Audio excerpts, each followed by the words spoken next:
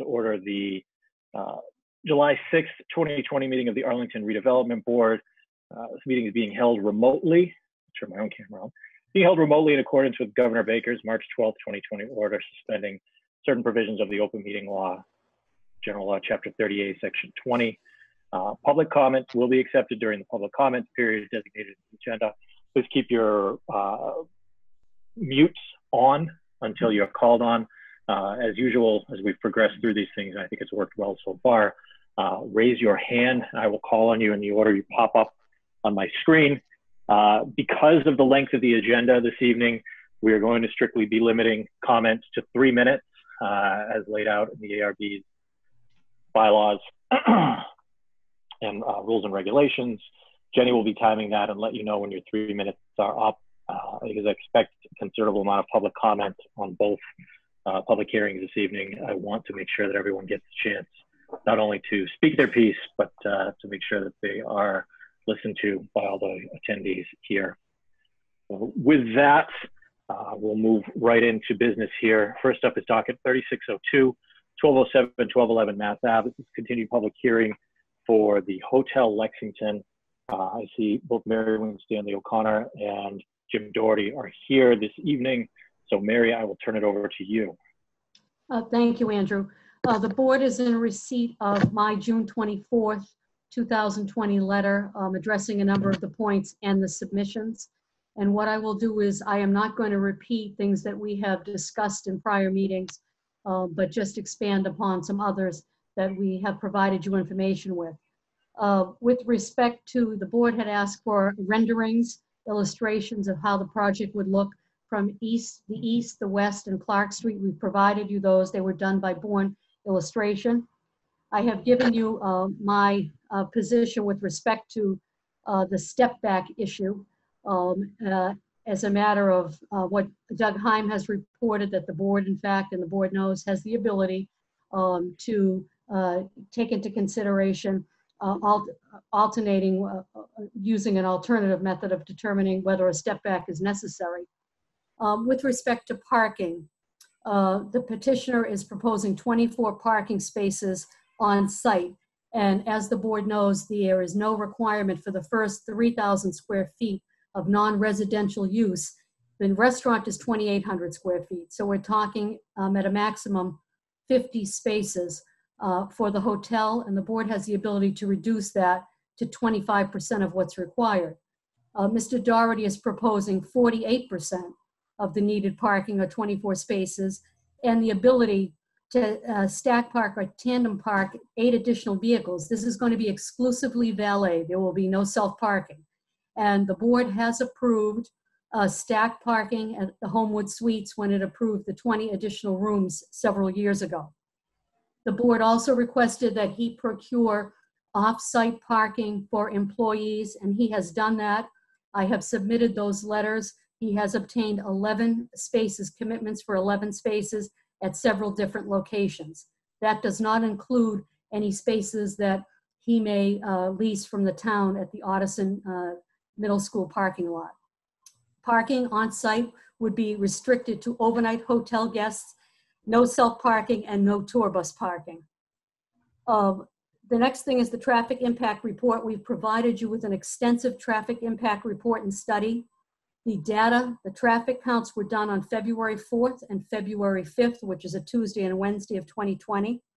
And the conclusions in the report indicate that the proposed project will have the minimum impact on the surrounding roadway network, most impact during off-peak commuter hours, which would be check-in and check-out for the hotel, and the proposed restaurant use would have the highest impact weekday evening commuter hours, dinner time hours. It is expected that 52 vehicle trips would occur during the weekday morning peak hour and 57 during the weekday afternoon peak hour, which is a net increase of 18 trips during the morning peak hour and 23 during the weekday evening peak. So it's essentially one additional trip every 3 minutes during the peak hours. The traffic engineer studied the area intersections, and he has opined that they will operate at the same level of service.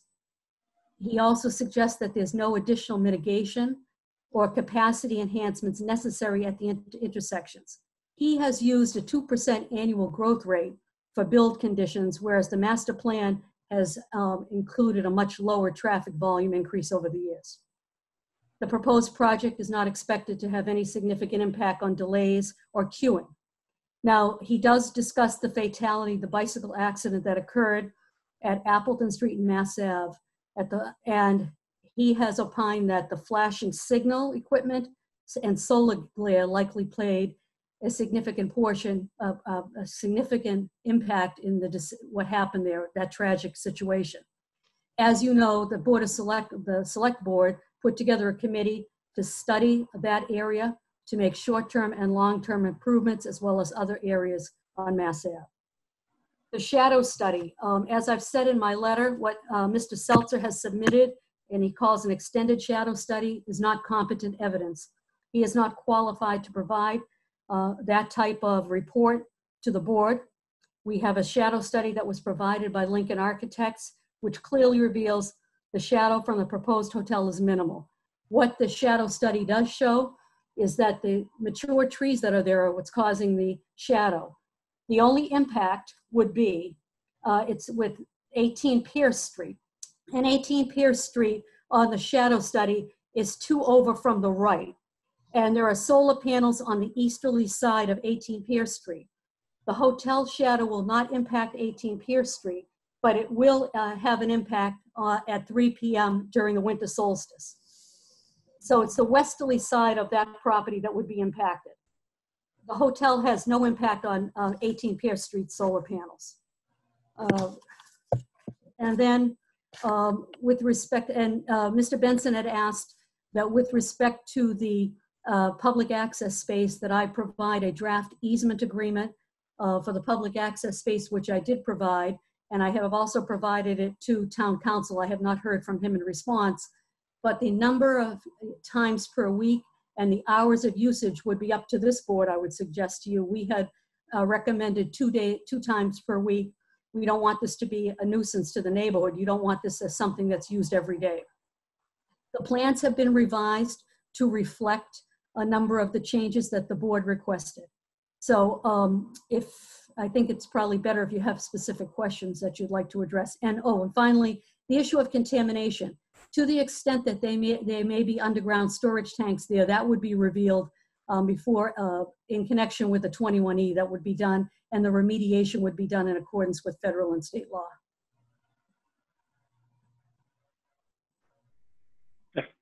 Thank you, Mary. I'll turn it over to the board for questions, and begin with Gene. Thank you. Good evening, everybody. Thank you for that little overview, Attorney O'Connor Winstanley. I have a few questions and then some comments. I wasn't clear when you were talking about the parking behind the building, whether restaurant patrons would ever be allowed to use that parking behind the building. They would not. At any time? No. Okay. It would be exclusively valet for overnight guests. Okay, thank you. Yeah, you had said overnight, and I didn't know whether that was meaning at other times of the day other people can use it, but it's only for people who will be staying overnight at the hotel. That's correct. Okay, thank you. Where will the tour bus let off passengers, and where will it park after it drops off the passengers? It is going to have to park somewhere outside of Arlington, likely in Lexington up along Route 128. And I believe that it will pull, Jim, I will defer to you. Where will the tour bus let off?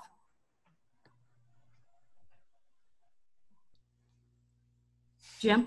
I apologize, just trying to unmute it, Mary. The tour bus will drop off under the carport. At one of the earlier meetings, someone had inquired as to the height, and it was stated that it will be high enough, and that is in fact the case.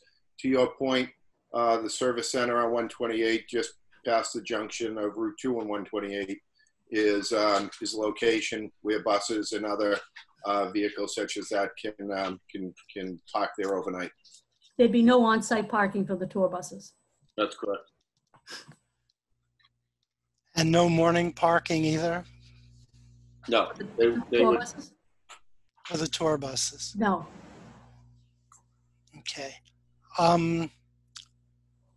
Can you talk about how you calculated the gross floor area? Because I couldn't find, I saw your final number, but it felt to me like a black box. So can you explain how the gross floor area was calculated?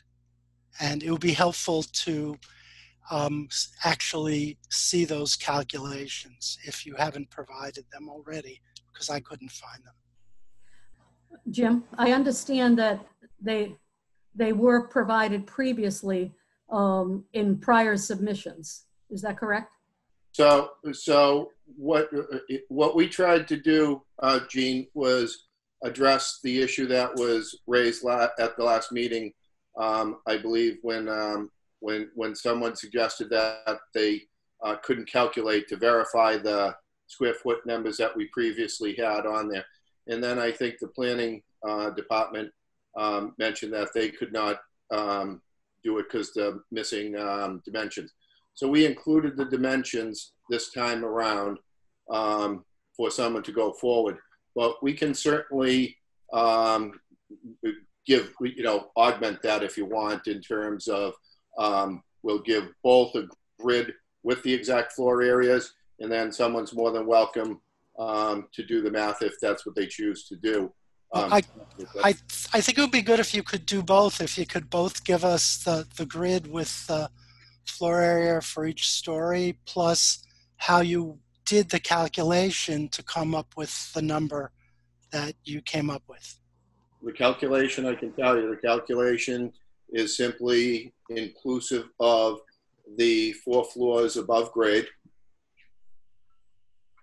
Okay, well, that's what I'd like to see. How We'll provide it in writing. Okay, No thank you. That would Sure. be very helpful. Yep.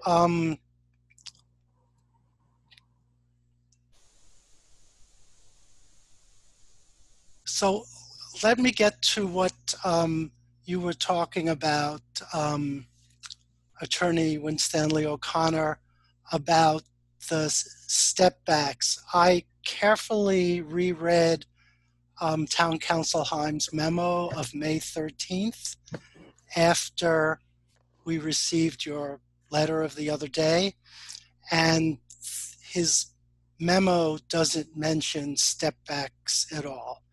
It mentions that we have the authority to grant adjustments to required step backs under 5.3.16, but that provision is just for setbacks and not step backs. So if you can give me a citation to the bylaw that allows us to adjust the step backs, that would be very helpful, because I will get that for you. thank you. So let me talk about the setback. Now we're talking about the setback on Clark Street. The bylaw, I think, is pretty clear that because you're on a corner and your property abuts the R2 zone, that your setback on Clark Street is required to be whatever the front yard setback is required to be in the R2 zone, which is a 20-foot setback. Now, I understand and agree that the board does have the authority to adjust that for specific conditions unique to the hotel proposal. But you seem to say both in your letter. You seem to say both that the side yard setback did not apply, but also that the hotel had specific conditions unique to the proposal. And I wonder if you'd like to clarify, were you really saying both, or are you really just saying it had unique conditions No, I was saying I'm arguing in the alternative. Well, can you explain to me the first part of the alternative?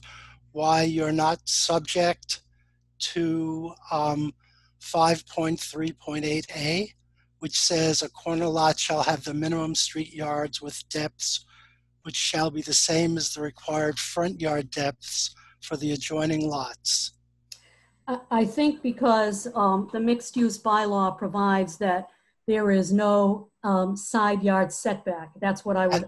And you don't think that 5.3.8a is intended to come into play for all of the later dimension, setback, side yard provisions, and that's why it's there?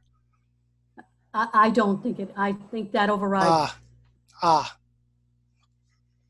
Okay, well, I think we're going to have to disagree about that part of it.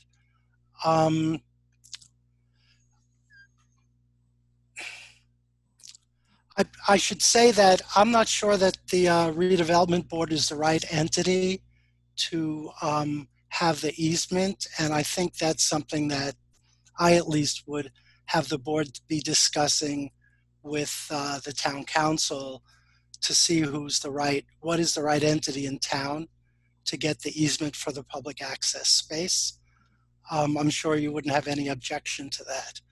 No, but I think, Mr. Benson, that the ARB would be the board that would make the determination as to the duration and use of it. Well, I think not necessarily. I think maybe, but maybe not. And similar to the naming, I sort of feel that the naming needs to be done by the select board if it's going to be an easement that the town has. So that's one thing that I think I'd like the redevelopment board to discuss sometime this evening, assuming we go ahead and approve this. Let me see if there's anything else I wanted to ask you. I think I have some other things, but they're more comments that I make rather than questions. So I'll save those for after all the questions are done. Thank you. Thank you. Thanks, Gene.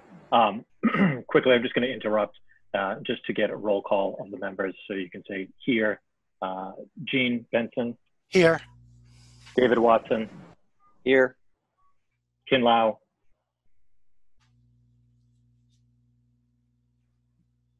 Ken, you have to unmute. Sorry about that. Here. Okay, and Rachel Zimberry.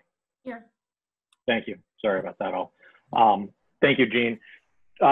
Jenny, I think you can answer some of the questions Gene has. Do you want to go ahead and do that? Yes, thank you, Andrew. This is Jenny Raitt. I'm the Director of Planning and Community Development. And the first question is about the easement.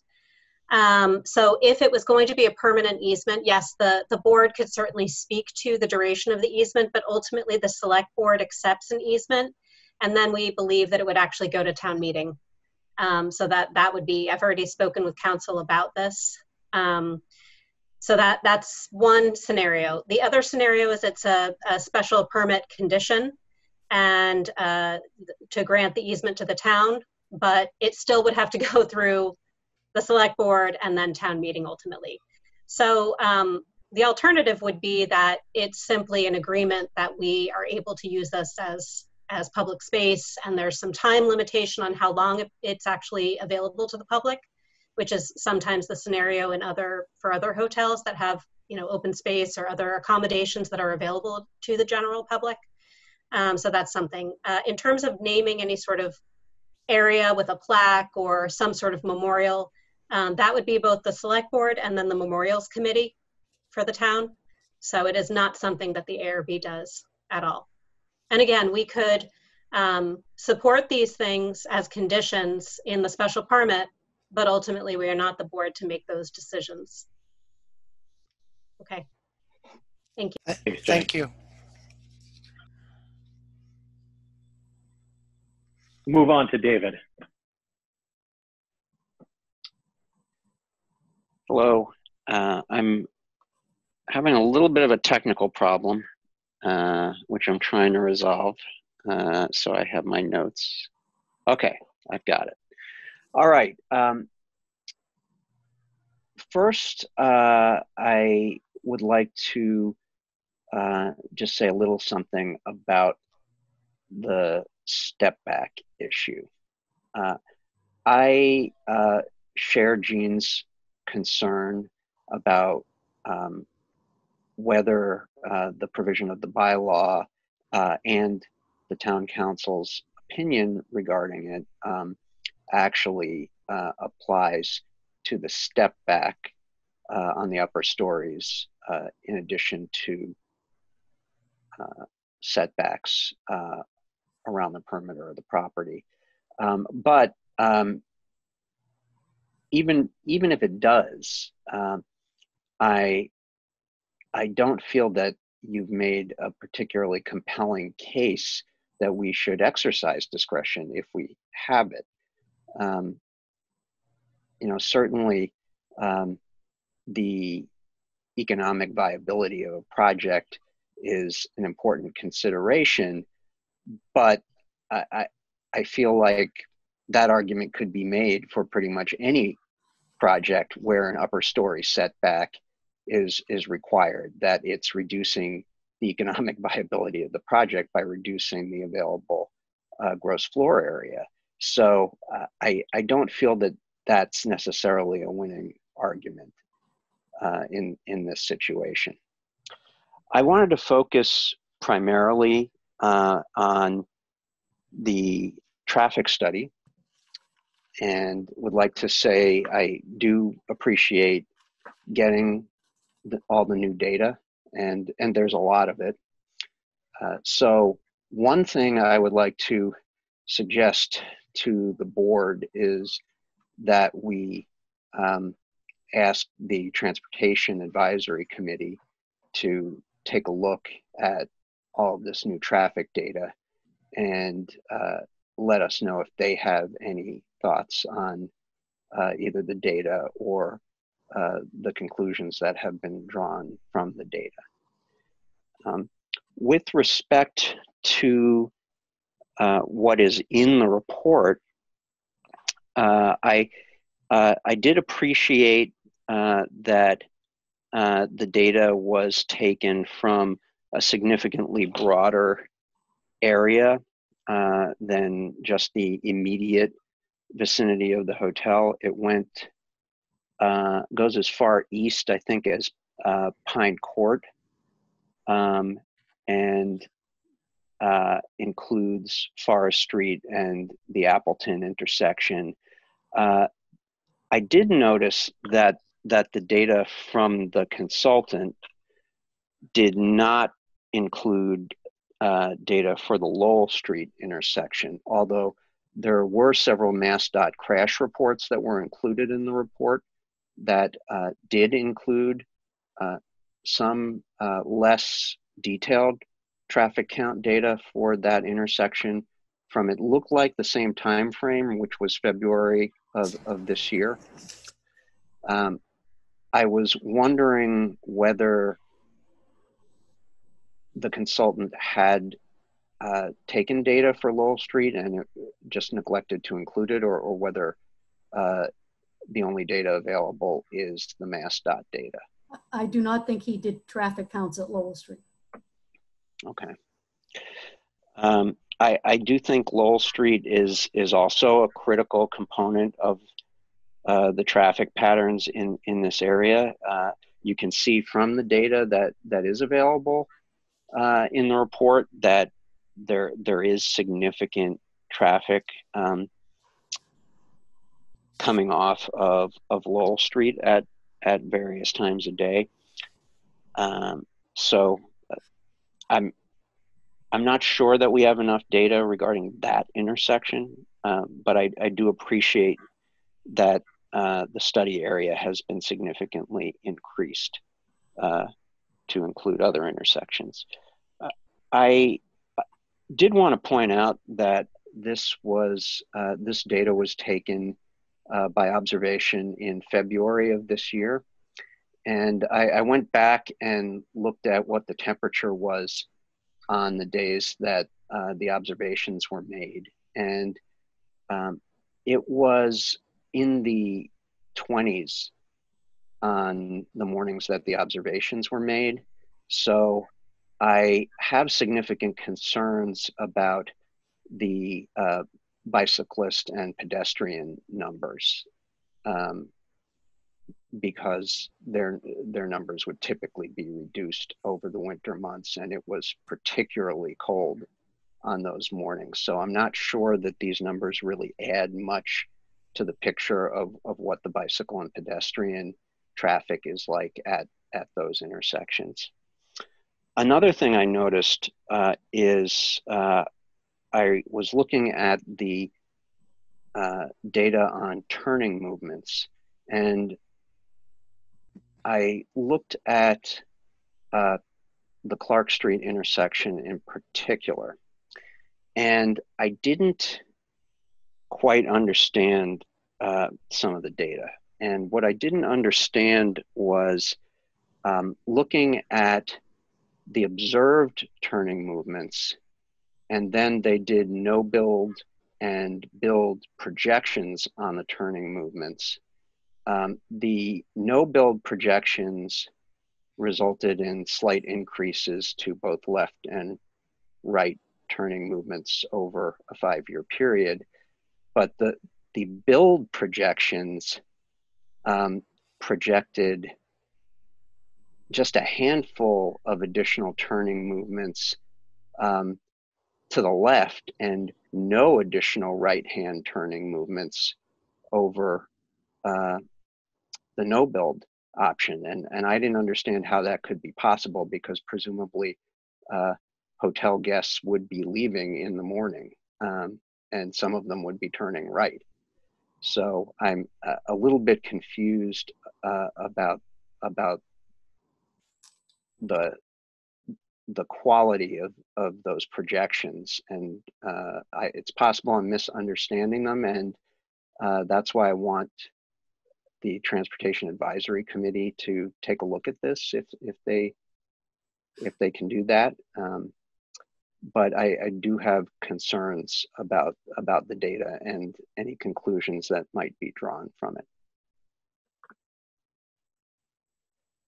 May I just, I'm sorry, David. Oh, go ahead. I just want to respond. In my correspondence to you, I also mentioned, with respect to one of the reasons to adjust the step back, is that you are taking a property that's a B4 use now and converting it into another use, which is highly recommended by the bylaw. In fact, there's provisions in the bylaw that says when you have the opportunity to change a B4 use, that ZBA and the ARB should attempt to do that. So that is another reason. I appreciate that.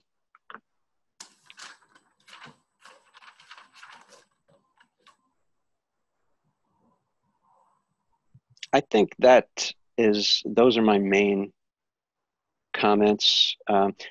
One other thing I wanted to mention. I was having a really hard time understanding the driveway slopes at the back of the hotel, and what that would mean for vehicles entering and exiting that rear parking lot.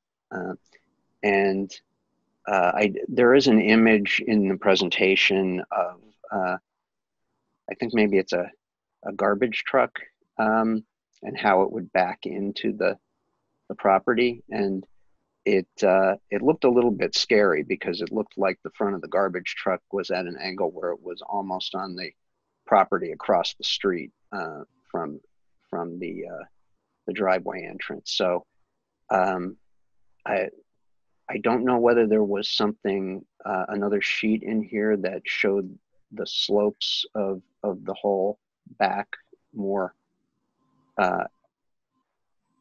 clearly, or if it's just not in here. I'd have to defer to Jim on that. The rear parking area is not a hole.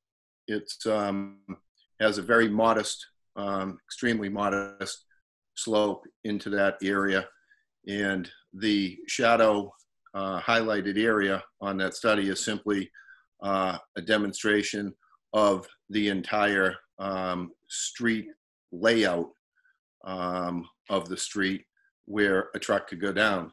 The reason there was a decision made by the engineer to utilize a rubbish removal vehicle was because that demonstrated that that would be the largest vehicle that would enter that site, i.e. all delivery vehicles would not be that large or larger than that.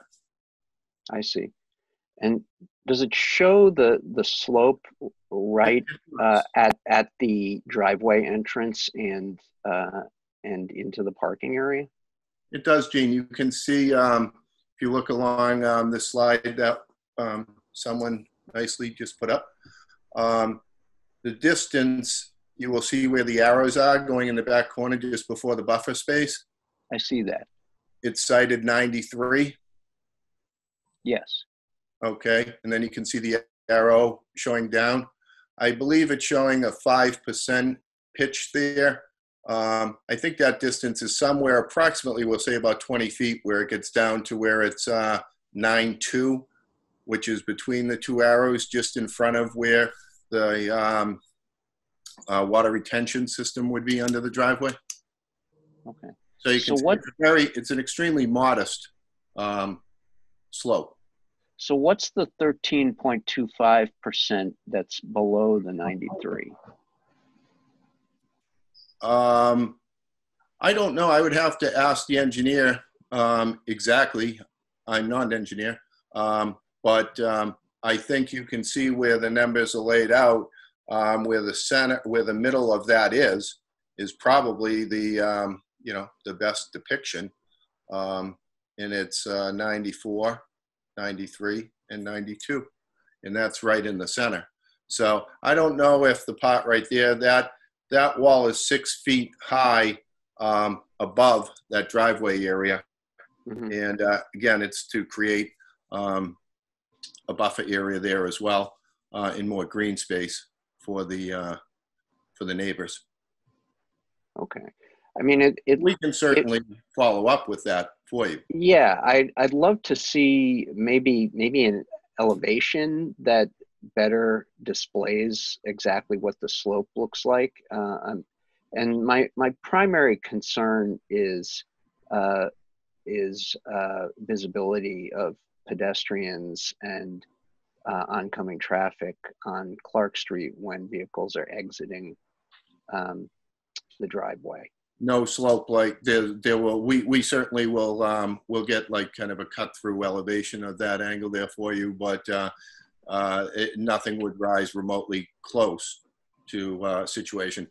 It's not a situation similar to where the town just went through and had to deal with all of the parking garages under the two-family duplex condos being built and things like that.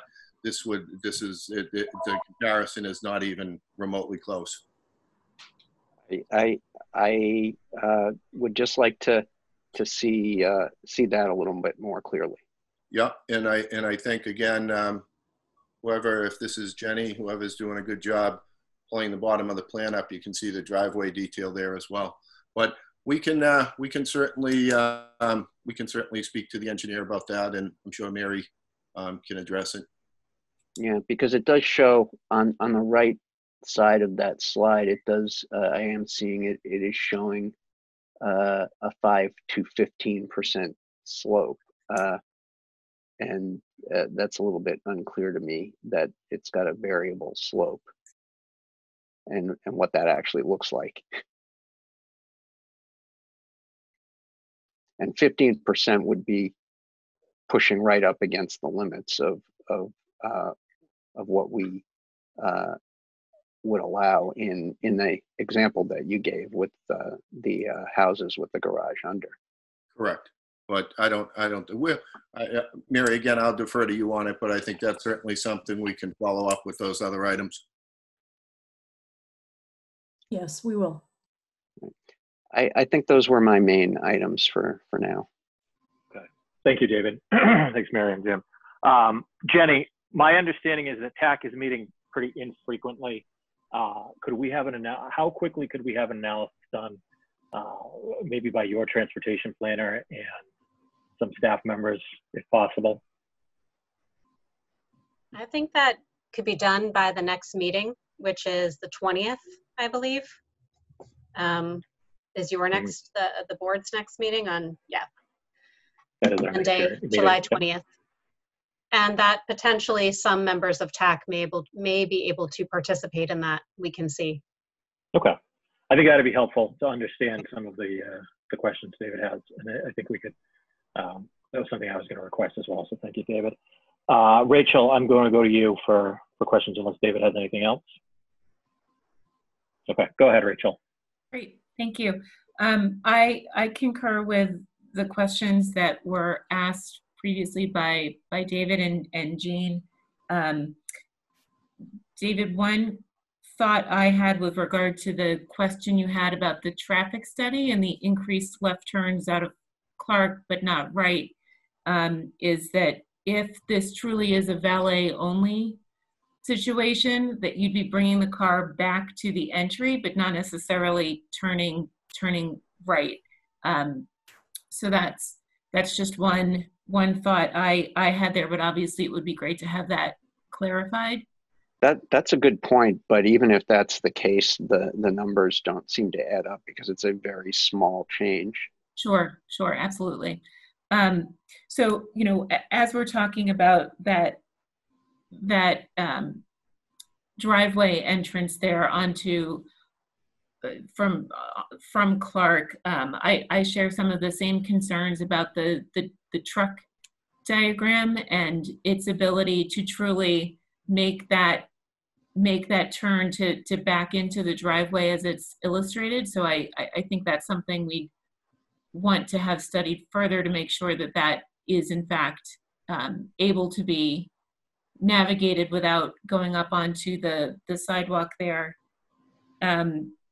And I believe that we had spoken at one point about signing that so that there was no right turn onto Clark to address some of the neighbors' concerns about the increased traffic into the neighborhood out of the parking lot.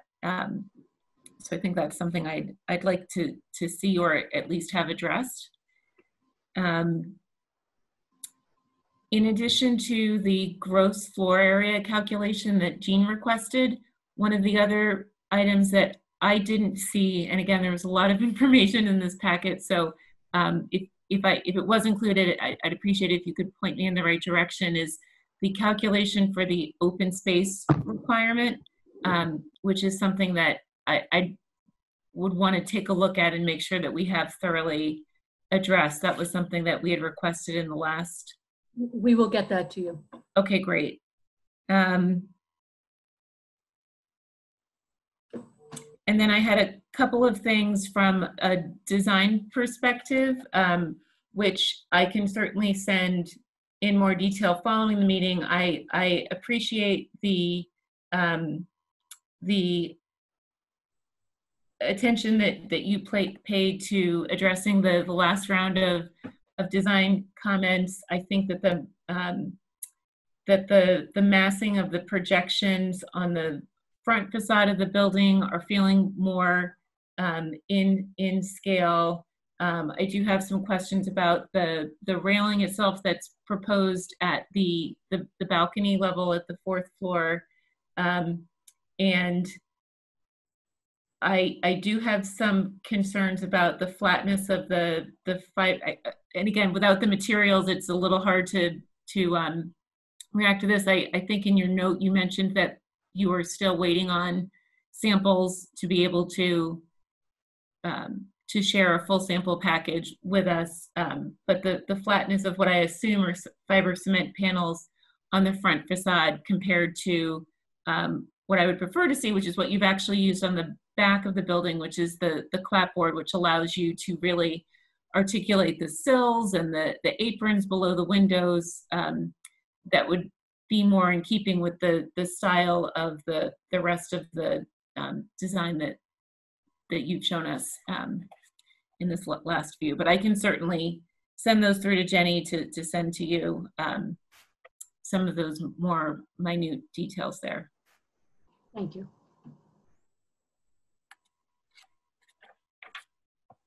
Andrew. Thanks, Rachel. Ken, did you have any questions? Or Jenny, Andrew, go ahead first. Oh, just Sorry. real quickly. Actually, Jim was able to drop off the sample package to Town Hall, and I picked it up, and I now have it. But I can also provide it to any board member by delivery, perhaps. So, Rachel, I could bring it over at some point, or we can figure out some other arrangement. But Sure. I do have the samples. Also, I think it would be helpful if you list out the specs of the samples so that just anybody can review them. That's not been provided, and I don't have that listing. All that was provided to me was the physical sample in a bag. So I can drop them off, but I think that the applicant needs to also provide just sort of the specs of each one of the samples that were provided. I think, Jim, I think you did that, didn't you? Yes. As part of the attachment, it has the link to the websites for each manufacturer and each particular product. But we can certainly augment it. It's not a problem. I don't know if that was in the bag, so you might need to provide that again. No, I think that was with the package, Jenny. But we can certainly get in the package. Got No. it. Okay, understood. We'll forward it. It's easy enough. It's in a little Excel. Thank you. You're welcome. If I could just make a additional request to that too, I didn't see where those were then keyed to the elevations. So if that's something too that you could provide, together as a total package, that would be very helpful.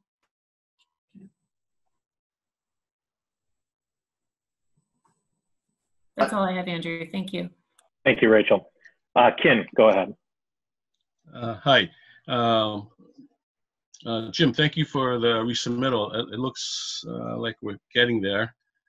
I still have a few other comments. At the last meeting, we had asked for elevations surrounding neighborhood and better understand the scale of how this building sits within a neighborhood. So if we can get an idea of some elevations of the buildings adjacent to this hotel and across the street from the hotel, that's across Clock Street. And then while you have the section started of the building, I would do it going across Mass Ave and seeing what's across the street from Mass Ave and showing the height of that building and elevation of that building, because that's up a hill. And so you understand what the scale, how this fits in there. These renderings look nice, and it's really subjective to the architect who puts them in there, how it feels. But the elevations will just truly tell how that's going to really truly work. If you look at Jenny, if you go to those photographs with the model put into it, you see your building put in there relative to all the rest of the buildings. It's kind of hard to tell scale-wise. So if we actually had an elevation of it, you can actually see much better how this thing fits or doesn't fit in the surrounding neighborhoods. I thought we had asked for that at the last meeting. I'm just going to ask for it again. I'm not going to touch base on what some of my other board members said. I think I agree with them. I'm going to maybe hop on to what Rachel said a little bit about the elevations. You showed elevations of what was before and what is current. I think it's a better improvement. The only thing is that you chose a darker color siding there with an expressed grid. So the white grid is expressed a lot more than I guess the other ones used to be like a metal reveal or something within a white grid, a white board. I think, my opinion, I like the white color better than this darker color that you have chosen on the front elevation. And I would encourage you to maybe relook at that. I don't know what the other board members might say, but I just think having a dark massing up there is not helpful. I think it's better to have that light massing and not to express the grid as much. I think Rachel's comments about using laps, the siding there might bring the scale down a little more above is a good one. And looking at that way ramp in the back, I think what your engineer is trying to do is keep a consistent opening below the building. So that's why it pins that elevation at one point and makes it almost like a 13% slope. If you were to just lift that up a little bit more and just say the opening that goes into that building there at that maybe 1 or 2 parking spots has lower headroom, you would alleviate the steepness of the slope. And I would just have your engineer look at that and carry that 5%, 5 to 8% all the way across the ramp. Because right now, the right side of the ramp is almost a 13% slope, whereas the left side of it is only 5%. If you can blend that better and just extend the length of that ramp because it curves and just bring the elevation up a little higher, I think you would alleviate a lot of that sloping. We also had talked about the front courtyard space. We talked about a lot of potentials of it being some sort of public space, and I thought we were going to look at having some blow-up plans of that with the entry to the restaurant and maybe the entry to the public gathering space we're proposing, just so we have a better idea what you're trying to offer there. It's right now only seen in a SketchUp model and a site plan. If we had a blown up version of that saying, here's what potential activities could happen, it'd be encouraging. That's what I have for now, Andrew. That's great. Thank you, Ken. Yeah, I think those are reasonable requests. Most of my concerns have been answered. Traffic, question of the easement, driveway slopes, open space. I think the one thing that I would like to see, and Jenny, this is more of a question for you than for the applicant, would it be possible to get your department to provide a shadow study, given that we have a couple of conflicting reports here? Certainly agree with Attorney O'Connor's statement, but just for our own edification purposes, and being sure that those homes on Pierce Street aren't impacted by the shadow. Is that something we could get done? Probably, yes. I just would have to check on the timing and the availability of that staff person to do this in time for the meeting on the 20th. Okay. But yes, I think so. I would support that. I was going to mention that later. I think it's critical to get an independent look at what the shadows would be from the building. Okay. That was all I had. I echo the concerns of my colleagues. I think we're on the right track here. I think we're getting there. I think the set of elevations and a few things that we've asked for may put to bed all of the major concerns and questions that we have about the technical side of the project. Jenny, did you have anything before I open up public comment here? No, I think everything has been covered at this juncture. Okay. Thank you. All right, so normal rules of public comment. I realize we're all dealing with individual issues and getting used to technology still, but I would ask that everybody please be respectful. As I indicated at the beginning of the meeting, I've asked Jenny to keep time on public comments. You will each be given 3 minutes in which to speak, consistent with the rules and regulations and bylaws of the ARB that we voted on. Make sure that everybody gets a chance to speak. Please raise your hand. You'll note that I've left everyone's camera on this evening who wishes to have that left on. If it's turned off, it's at your own choice and option. So raise your hand and we will go through the process, go through the list as necessary. There are a lot of people on, and I will get to all of you. So go ahead with the hand raising, please. I see Adam Darlow first. Go ahead, thank Adam. You. Hi, yeah, my name is Adam Darlow. I live in 6 Clark Street, which is right across Clark Street from the proposed hotel, and especially right across from the parking entrance and exit. And that parking situation is certainly the thing that concerns me the most. I echo the concerns that several board members have already mentioned.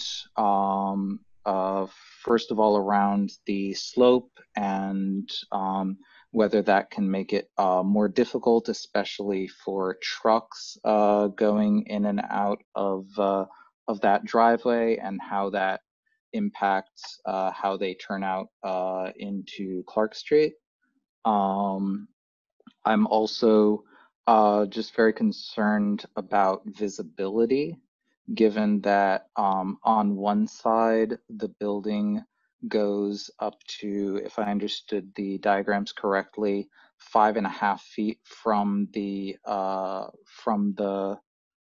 edge of the sidewalk. And on the other side, there is parking plus the privacy fence plus the trees all the way up to the sidewalk.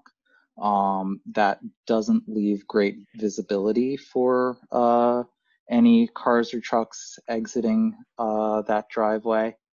And finally, I'm concerned about the turning radius. Delivery trucks require have an outer turn radius of 29 feet, which according to what we've measured is 1 foot less than the entire width of Clark Street. So that basically puts them right on our front lawn when they're turning out of the driveway, and I'm not sure exactly how the backing in would work. So I'm really concerned about that. I also wonder how realistic it is that, in fact, there will not be any right turns onto Clark Street.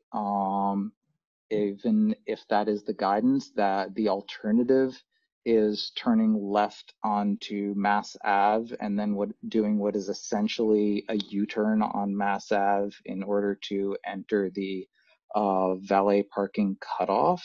So that means wrestling with Mass Ave traffic twice in a row, like 2 left turns. I worry that that's not going to be practical, and that in practice, the valet drivers will have no choice but to actually take those right turns that they're not supposed to and go through Pierce and Forest, adding to the traffic that we've been concerned about. Okay, that's 3 minutes, but okay. Thank you. Yep. Thank you. Definitely, all right, thank you. Things to keep in mind. And Don Seltzer, I see your hand up next. Go ahead. Thank you, Don Seltzer, Irving Street. I'm going to jump right in and answer Mr. Watson's question about slope on the driveway. If I could have my first slide up.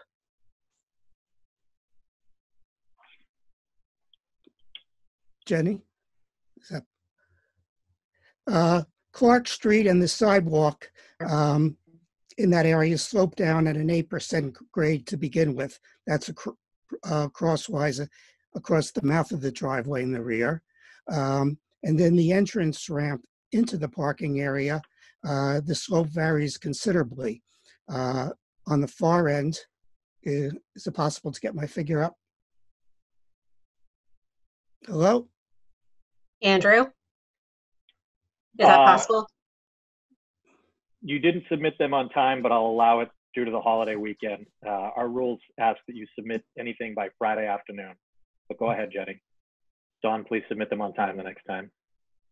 Okay, it's rather difficult, so then we only got the material posted publicly Wednesday evening. I remind you, your time is running. Okay, so you can see there that the slope varies considerably. It's pretty easy to calculate it. Just Mr. Doherty referred to, for instance, in the middle, it goes from 94 feet down to 92 feet elevation, about 20 feet. You could do that in your head. That's a 10% grade. Can we go to the next slide? Okay, the real problems with this parking area. B2 zones require a buffer in the rear of a fence and 5-foot buffer strip. However, 2/3 of the parking lot is B4, and that requires a 7.5-foot buffer strip. At the entrance to the driveway, the bylaws require that the privacy fence not be there, and instead you have to have a 15-foot buffer strip sticking out. So the entrance to your driveway is really only 10 feet wide. The parking spaces there, the first one there is designated as handicapped. Handicapped on a ramp is not a particularly great idea. The garage openings appear to be 8 feet or lower. There's no way any delivery truck is going to be able to back into them and use to turn around. So any truck that comes down there head first, that's more than 20 feet, is not going to be able to turn around and is going to have to back out onto Clark Street. I'd like to address the remarks that Attorney O'Connor made about me disparaging my shadow information and telling the board. That's 3 minutes, Dawn. That's 3 minutes, Dawn. Thank you. I had to wait several minutes for you to put up my slides. Don't I get any additional time? And don't I get you get time during the open forum at the end? And we're not going to get into a shouting match between you and Attorney O'Connor about your qualifications. Thank you. I do appreciate the work. We'll take a look at it. Certainly something we're considering. Ben Rudick. Oh, that came up a bit faster. Hey, Ben Rudick, 40 Webb Cabot Road. Hopefully this baby doesn't start screaming. Just generally like to say that I'm very excited to see the possibility of something new being built that will help bolster our commercial base. Although I know hotels are going to be a challenging business for the foreseeable future with COVID, but maybe if this is successfully built and we're able to resolve the various objections, we'll have a new and productive asset that'll contribute to our tax base. That's all I got. Build a hotel. All right. Thank you, Ben. Okay. Anne Leroyer, I think you're raising your hand and not using the hand raise feature. So go ahead. Oh, sorry. Yes, I did. Yeah, thank you. I sent in some comments earlier that went in before we received all the information from Attorney O'Connor and others. And some of those things have been addressed. I just want to accentuate a couple of things. The parking study, parking and traffic study, it's already been mentioned that TAC and perhaps the bicycle committee and others, there's another committee that the select boards started to look at this whole corridor, which is certainly very problematic. Now there's additional activity, the liquor store, the development at MIRAC is going to be in this same area, possibly other development in the area. So it's really becoming a hot neighborhood, and we're, obviously all of us that live here are concerned about this. So I hope that you will definitely get TAC and others involved in looking at this traffic study. And one of the things that I noticed, or I did not notice in this report they did so far, there's no mention of children. I didn't see any kind of reference to the Addison School or the children's room or the activities of the Greek church, which are all directly, in this neighborhood. And Addison School is not in session right now, of course. And I know the study was done in February, but it's winter. There's huge amounts of traffic that go around Pierce and Clark Streets during the delivery times for children at the Addison. It's huge traffic, and that's somewhat reflected in the studies that they did that I could try to figure out, some of the turns and all that Mr. Watson referred to, but I really don't think that's been adequately addressed. And I think that the the pedestrian needs as well as the bicycle needs of this neighborhood really need to be looked at much more closely. I had a question about handicap parking. There's one site allocated. Is that sufficient for the town's requirements for handicapped? I don't know. I'm just asking about that. And also, what about the people that come to the restaurant? Where are they? Where is a handicapped person going to park there? And also, I want to know about parking in front of the hotel. I know there's the two entrance, you know, the arch entryway, but there's none of the plans show if there's any designated parking on Mass Ave in the areas between the entranceways, because that's that really is a visual impediment for people coming out of Clark Street, especially looking east. The cars that park there really block the visibility looking east. The other thing I really would like is trees. They keep showing trees in the back of the building there in their shadow studies and in other studies, but I want to know whether those trees that are there now are really going to be there when this thing is built. Okay, thank you, Ann, and thank you for the comments that you submitted. They've been included with tonight's package. So some of those points that you mentioned, I will add to our request to TAC to take a look at, particularly the issue of the Ottoson School. I think that's something that's worth concerned about. Carl Wagner, go ahead. Thank you. Can you hear me okay? I can. Okay, great. Thank you. My name's Carl Wagner. I'm at 30 Edge Hill Road in Arlington. I wanted to thank the board for the review of these large amount of documents that were just recently received last week.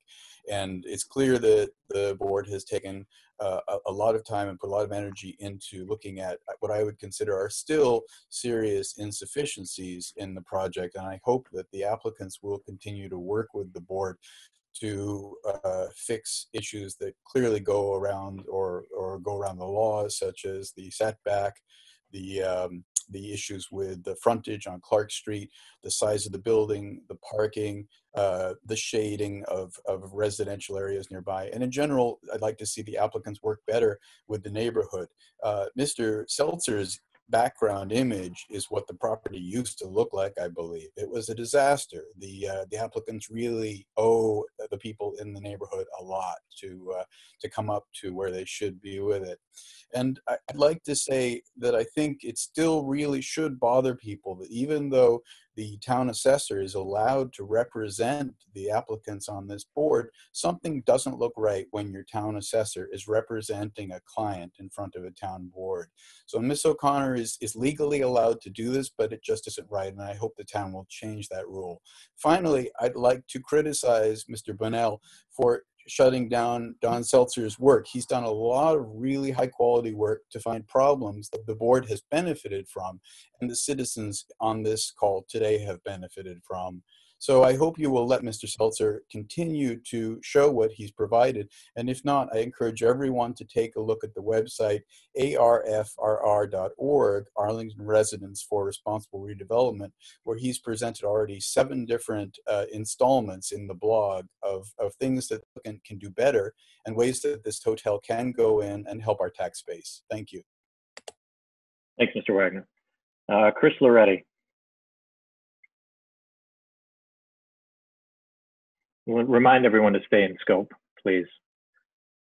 Mr. Loretti?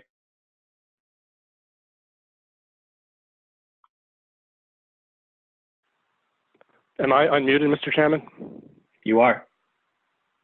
Thank you. I'm going to proceed mainly through the comments in the letter that the applicant's attorney submitted. And the first one I'd like to address is whether a hotel is residential use. And indeed it is. The applicant's attorney goes to for your name and address. Can I just interrupt you for your name? Chris Loretti, 56 Adams Street. Thank you.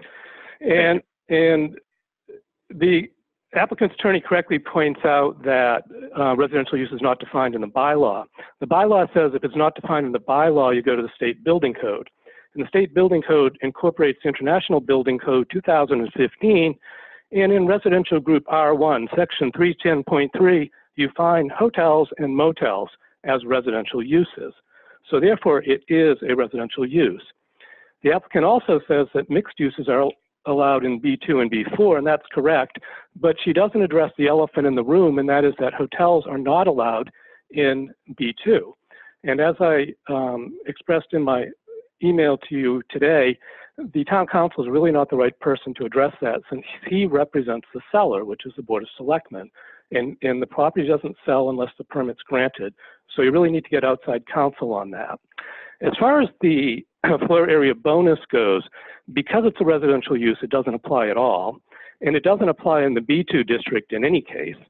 And even if it did, the way the applicant is calculating it is completely wrong. They have to subtract off the amount of the amount, they have to subtract off the amount of land in the easement before they make that calculation. And they also have to subtract that land area from the landscaped open space. Now, there is a landscape plan in the documentation, but it's really unclear just what they're counting as landscaped. And hardscaped areas like paved patios do not count as landscaped area. They clearly don't meet the requirements of the bylaw. I think you've addressed the yard setback issue on Clark Street. I would say that the retaining wall is the operative structure that has to be set back. The bylaw requires that that is a structure that must meet the setback requirements, and right now it appears to be 0 for that. The board correctly noted that the step back in section 5.317 gives you no authority to reduce it. And I would also like to come back to this question of the calculation of the floor area or the presentation of it. I looked at the first floor, for example, and it gives the floor area for the restaurant use and the hotel use, and the total is 5,042 square feet. When I do a calculation, I come up with 5,500 square feet based on simply the length and width of the building. And so it's really not up to the board or your staff to do that calculation. It's up to the applicant to do it and submit it to you and document it, and then for you to review it. So I don't know if you were around at the beginning, earlier in the meeting, Chris, but we did request that information from the applicant. Well, and I heard the applicant say he would give it to you so you could calculate it. They need to calculate it. Now, I do have one final question for on the easement itself, because if I'm reading it correctly, it looks to me like it's a part-time easement and that the public will only have access on 2 occasions per week. Is that correct? I'm going to cut off your time there, but I'm going to allow Attorney O'Connor to respond. Thank you, Mr. Loretti. That was the recommendation. That's just a negotiating document. Okay, that's outrageous, but thank you, Mr. Moderator. Tara Bradley. Hi, I'm Tara Bradley. I live at 28 Clark Street. And so I would like to just emphasize for the board that the gentleman stating his enthusiasm for building the hotel, if I heard correctly, living on Cabot Road, lives in East Arlington. So I just want to note that. Second, I would like to know what the backup staffing plan is for the valet position or any contingency plan for parking should the valet call out sick. I am concerned that with such a small hotel, there's not going to be a lot of extra staff around, and if someone were to call out, that the valet plan might be damaged just because, you know, they kind of run out of folks to take over that role if someone were to call out sick. Mary, would you like to respond to that, or Jim? I would have to defer to Jim on that.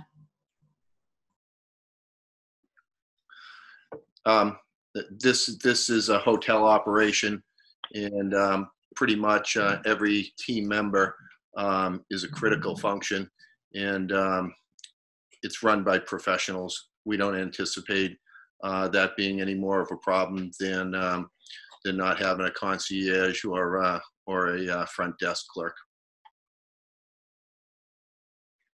Thank you. Okay, Barbara Thornton.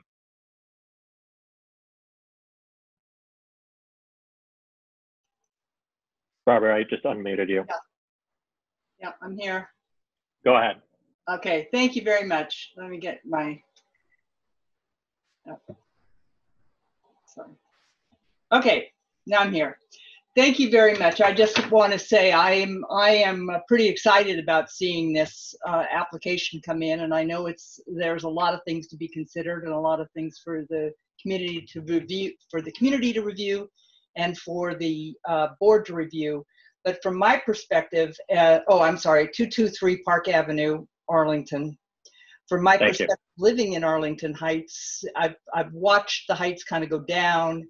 And I'm very excited that this could help us turn the corner and see the Heights go up again to being a more vibrant neighborhood in the Arlington community, and also contribute to the tax base of the town as a whole for the commercial property side. Thank you. Thank you. All right, I have Aram Hallman next. Please state your name and address as I call on you. I need to remind people of that. So go ahead, Aram. Name and address. Test. Can you hear me clearly? I can. Aram Holman, 12 Whittemore Street. I am opposed to this. I'll try to avoid detail on points which have already been made. I am concerned about the conflict of interest whereby the developer used to live in the house that was owned by the now assessor, who was also a trustee of that house. That's wild. That's not, can we please stick to the scope? Let's stick to the scope of this project. Thank you. I will stick to the scope, but I believe that is part of the scope. The interests of people have to be respected and acknowledged. This is, to sum it up, too small a space, too tall a building, the wrong zoning and inappropriate use, and it is insufficient parking. I stand opposed. Thank you. Thank you. I have Andrea Dwyer next.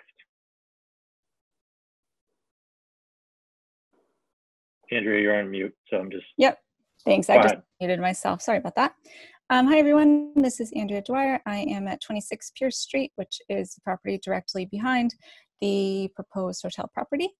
I just want to echo my neighbor's concerns about a variety of topics that have been covered. A couple things that are of highest interest to me is I would like to reinforce a discussion I heard amongst the board earlier that I'd really like to see some further discussion of, or another view of the shadow studies and outside perspective. If I understood the comments early in the call, it sounded as though there was a kind of a statement that properties would not be affected by shadows, and I find that quite doubtful given the proposed size of the property and how much the character of my property I expect to change with a large building right behind. And the other thing I'd like to echo that I heard discussed amongst the board is the desire for a lot more additional elevations and views to see the scope of the building amongst the existing structures. If I noticed correctly in the materials, there was kind of one image taken from Clark Street with a little rendering of the hotel in the corner. It really was not sufficient to give the board a real sense of, I think, how it would look in the neighborhood. Thank you. Thank you. Lisa Hines, go ahead. Thank you. Lisa Hines, 14 Sunset Road. I agree almost completely with my neighbor from Pierce Street who just spoke in supporting the board's requests for opinion from the traffic committee, additional elevations to further describe the site, the project within the site. But I also agree with my neighbors who are in support of the economic engine of the hotel in the town. If at all possible, I would love to see the public easement extend either in perpetuity or at greater length than is presently stipulated, both temporally in terms of days of week and or duration. But that's everything I have. Thank you. Thank you. Marina Darlow, name and address, please, and go ahead. Hi, my name is Marina Darlow. I'm at 6 Clark, right across from the street from the proposed hotel.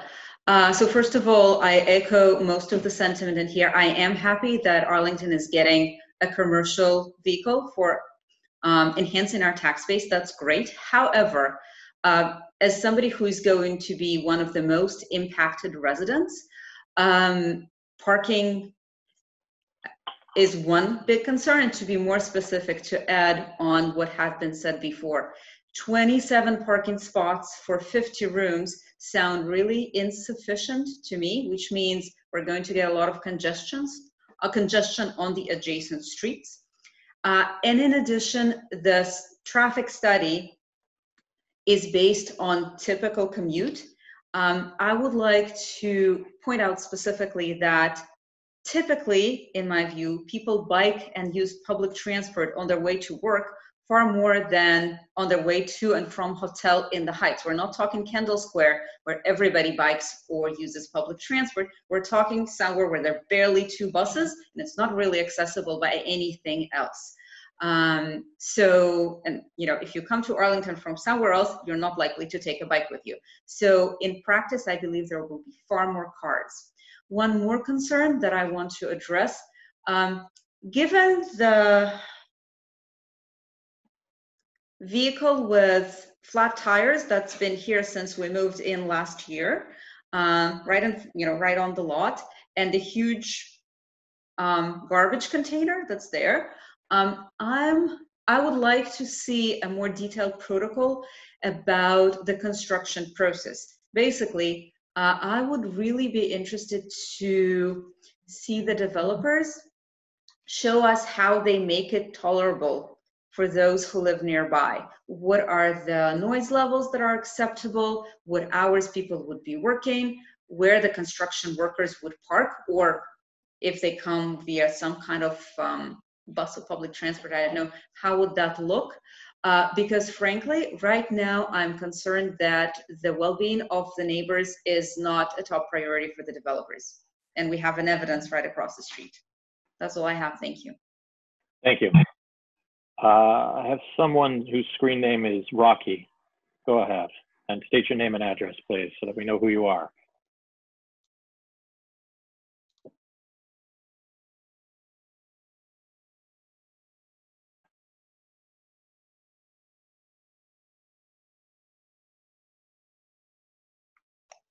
Jim Rossi lives on Pierce Street. They are still muted. Go ahead if you're unmuted. Can you hear me now? Name and address. Yeah, okay. Name and address, please. James Rossi at 3234 Pierce Street. I'm in a butter directly across the street. I just wanted to share my appreciation for everything the board has done to help sort of standardize this and make it palatable. Just for example, moving the garbage away from my driveway further down as far as possible. Like that stuff is very nice and it's appreciated, especially not studying and knowing all of these bylaws. That said, when this project initially got started, we were promised a boutique hotel, something that compares to the Inn at Hastings in Lexington, which is a beautiful Victorian hotel. Modest, fits right into the layout of the area, and to me, it sounds like they're trying to maximize everything with this space, which is fine. This is all business, but I just want to know if there's going to be anything to uphold all these promises we're being kept up front to tell us that buses are going to park over at 95 when everybody knows it's easier if they just park on Clark Street. Or there's not going to be any right-hand turns. I mean, it's a perfect thing to say up front. But what is going to enforce these after this gets approved? So we have, if this is approved, there will be a special permit with a number of conditions, general and specific, that hold the permit in place.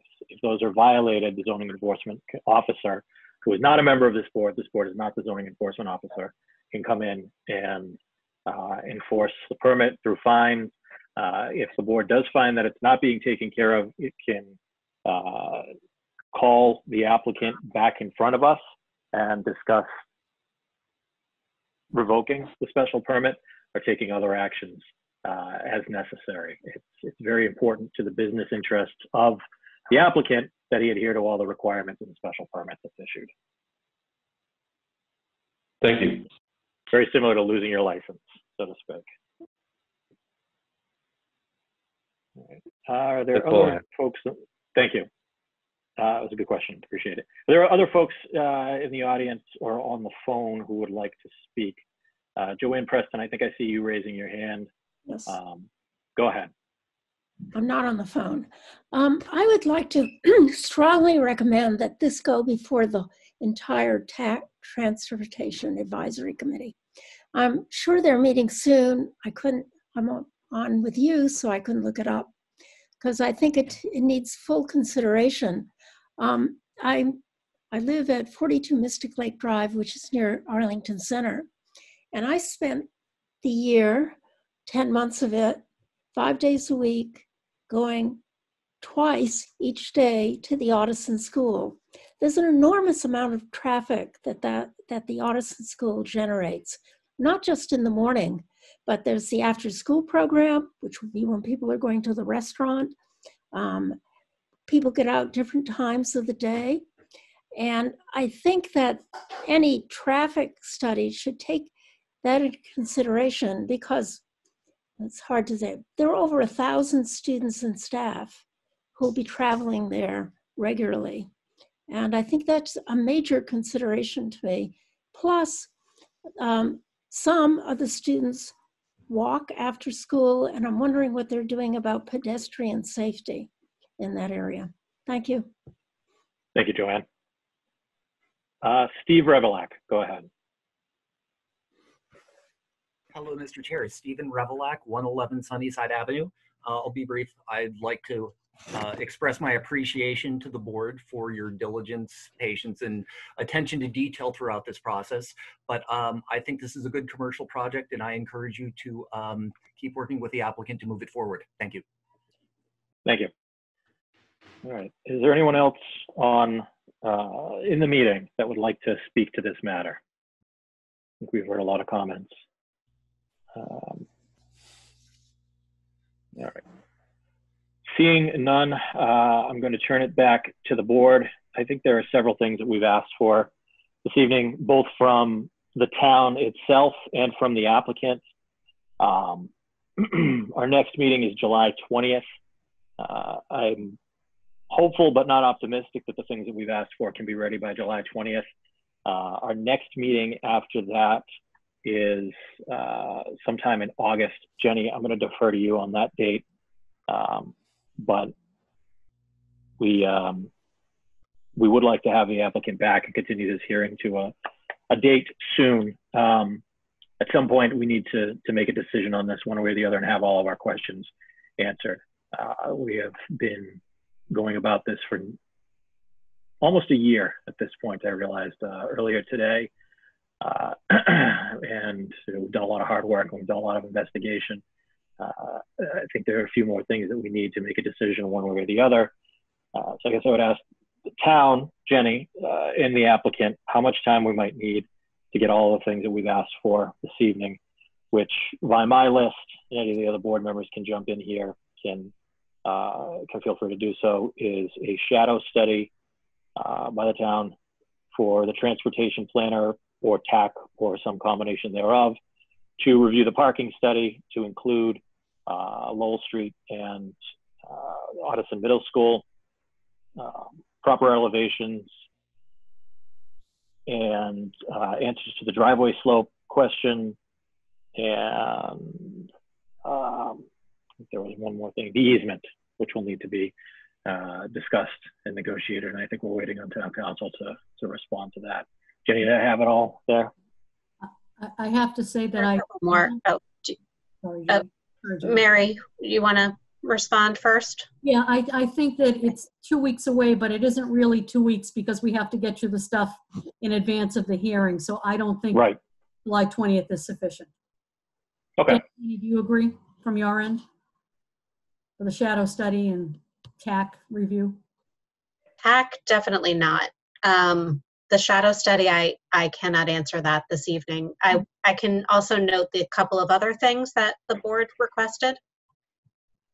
Go ahead.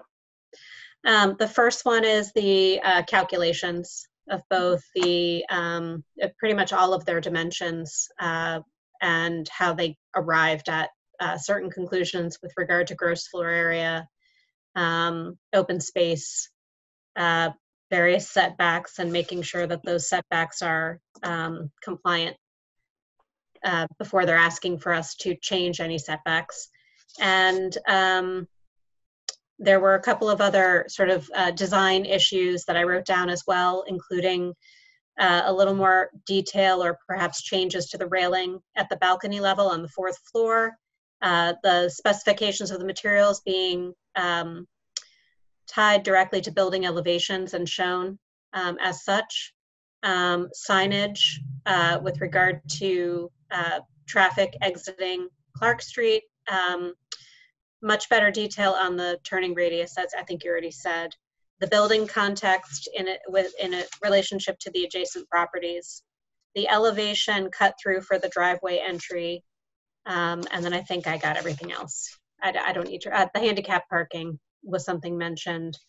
A greater explanation of the trees on the property, what is staying on the property. That was it. Okay, that's a lot. That was in addition to everything you said. Okay, so our next meeting is the 20th. It sounds like that's not feasible. I think the meeting after that is the 3rd, but I don't think that's feasible either. Correct? Yeah, I think. Hang on, Jean. So I think our meeting after that would be August 17th. August 17th. Go ahead, Jean. All right, there are a few other issues I'd like to raise that came to me as people were speaking, and also a couple I didn't get before. One is, it wasn't clear to me whether they would allow a left turn out of the traffic drop-off area, or whether people would have to make a right turn on the Mass Ave.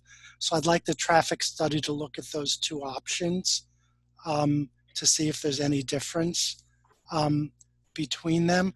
On the shadow study, I feel like if we don't have the expertise on your staff, Jenny, that we should get an outside independent expert and initiate the process so that the applicant would pay for that. So I think it would be helpful maybe if you could report back to Andrew whether, you know, we have the staff who can do it and who have the time or not, because if we don't, there's an alternative that I'd like us to implement to get the shadow study done by an independent party. On the setback on Clark Street, I'm not sure what to do about that, because I am not going to vote for this project with the current setback on Clark Street. And I just want to put that out now so that the applicants understand that, so that they can determine whether they wish to show us another option in which they can meet the 20-foot setback that's required in R2 zones, or get us partway there so that the board can determine whether to exercise its authority. But I, for one, am not going to vote for this with the present setbacks. And for the step backs, I do not think we have the authority to change those. So my vote is going to be contingent on it having the appropriate step backs on both the Mass Ave and the Clark Street side. So if they want to show how they would do that, I think that would be helpful also. Okay, thanks, Gene. Other comments from members of the board? Okay, I think what we would do is continue this meeting, this hearing, to August 17th. Just looking at my calendar here. Is that right, Jenny? And is that, I see you nodding. Is that Yes, I'm sorry, August 17th. I'm looking at my calendar at the same time, yes. Yeah. Is that fair to you, Mary and Jim? Yes. To get the things that we need? Okay, all right. And I don't want to spend too much time more on asking questions and having you go back to the drawing board. So if we could get as complete a package as well in enough advance as possible, the members of this board would appreciate it. And then you can work with Jenny to get that in place. So with that, I'll take a motion to continue the hearing on docket. Andrew, could I just make a clarification? Go ahead, Ken. Andrew, I was trying to raise my hand, and Mary answered the question on the 17th. But anyone that knows me knows I'm a straightforward individual, and I always deal above board. And I do appreciate your indulgence as well as your colleagues on the board. But as you know, there has been numerous delays on this. Some that we will take responsibility for, and much relates to various interjections of informations and directions and indications, and then stepping back from those indications. As a prime example of that, this board has asked over the last couple of hearings to expend tens of thousands of dollars. And as I think it was explained and pretty clearly communicated to the department as a result of a couple of members in comments, which I do appreciate their frankness at a prior meeting. They then came to the last meeting and they both indicated that the setback issue was involved. So we went forward and we spent tens of thousands of dollars.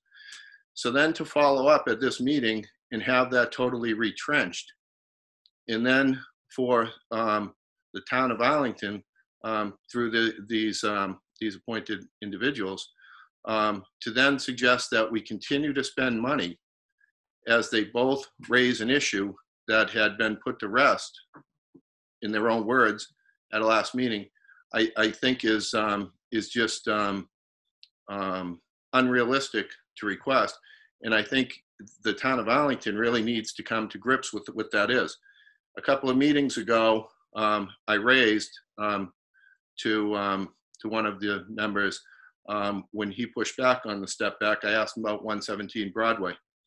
That building is identical to this. It's also right down the street from Mr. Loretti's house. And there wasn't much focus. It got bonus space. There's a lot of other things. I happen to like that project. I think it was great.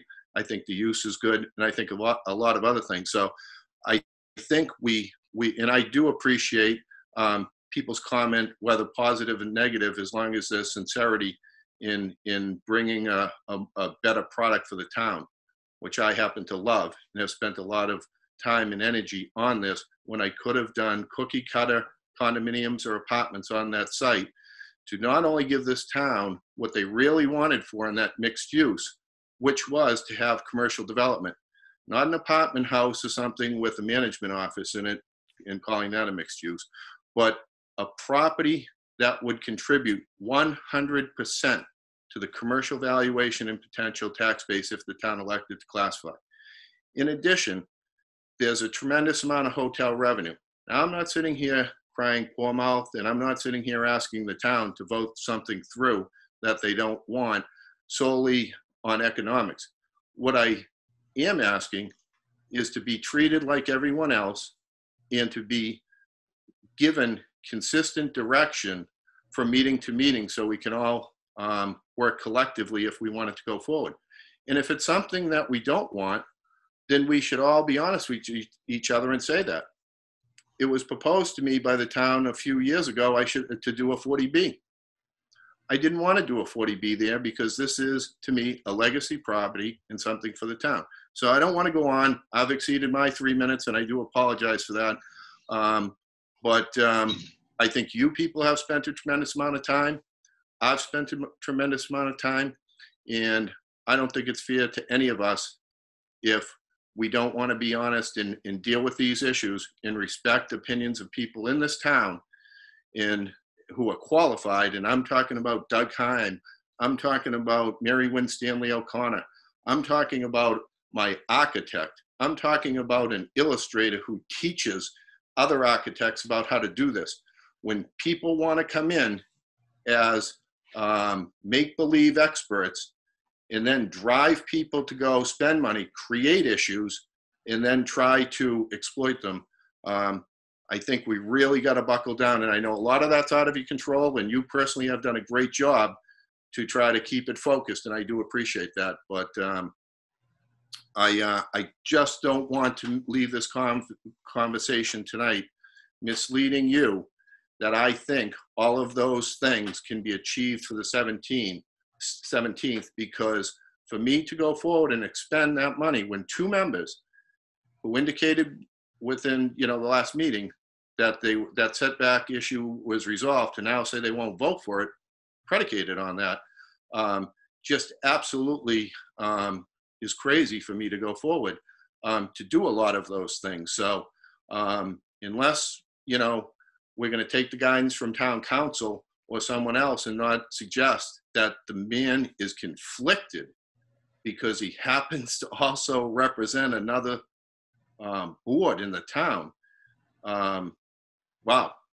And again, I'm sorry I've exceeded. I appreciate your indulgence, but I didn't want to leave the conversation misleading you that I think I can come back on the 17th, but we will endear over the next week to refine that and get back to you if we can fulfill that commitment. Thank you, Jim. I appreciate the candor. Thank you. And I know this has been a long process. It's certainly a project that I personally like and would love to see in the town. I'm speaking on behalf of myself, not on behalf of the other members of the board. I know that there are some neighborhood concerns that we've tried to listen to and account for, and not just rubber stamp a project because it's good for the town. And I think there are a lot of benefits here, and I hope the things that are being asked of you don't dissuade you from coming back, but we'll get there. Gene, I see your hand raised. Let's not get into a back and forth, but I'll let you make one final comment. Yeah, I agree with everything Andrew just said. I don't think anybody on this board is opposed to the idea of having a hotel here. It's how does it fit in with the requirements of the bylaws and what needs to be done and meets the residents' concerns as much as possible. I will say that what happened at the last meeting was the town council said to us, even though the bylaws say the step back is on the 3rd floor, they had been mispublished, let's say, and the vote was the 4th floor. So we all agreed that the step back should be on the 4th floor, and nobody has gone back from that because that's what the town council advised us was necessary. On the other hand, at no time did I ever say that I would agree to the side street, the Clark Street setback. And in fact, at the last meeting, Mr. Lau and I specifically said we didn't agree on that, and we would see if we could work out our disagreements. So that's where I am. Thank you. All right, so we are getting late in the evening. I think all that has been said tonight has been said. We still have another hearing to open up. I see Mr. Nessie waiting patiently there. So what I would like to do is have a motion to continue this hearing to August 17th, 2020. So moved. 7 p.m. Second. Probably. All right, so motion by Gene, second by Kin. I'll just go down the line, do a roll call vote. Gene? Yes. Kin? Yes. David? Aye.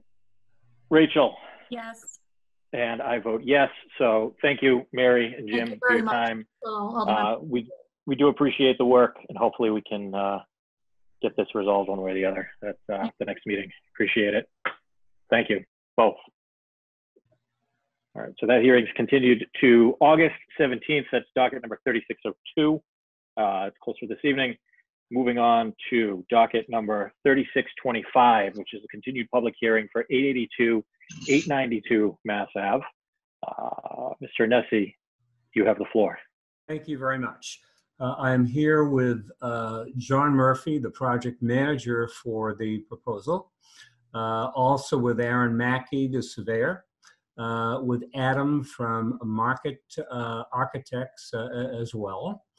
And we didn't really make a presentation last time, but we came in at a point where I had asked to have the matter continued, and I did benefit, and my clients did benefit greatly from the comments that were made, despite the fact that we had not really made a presentation.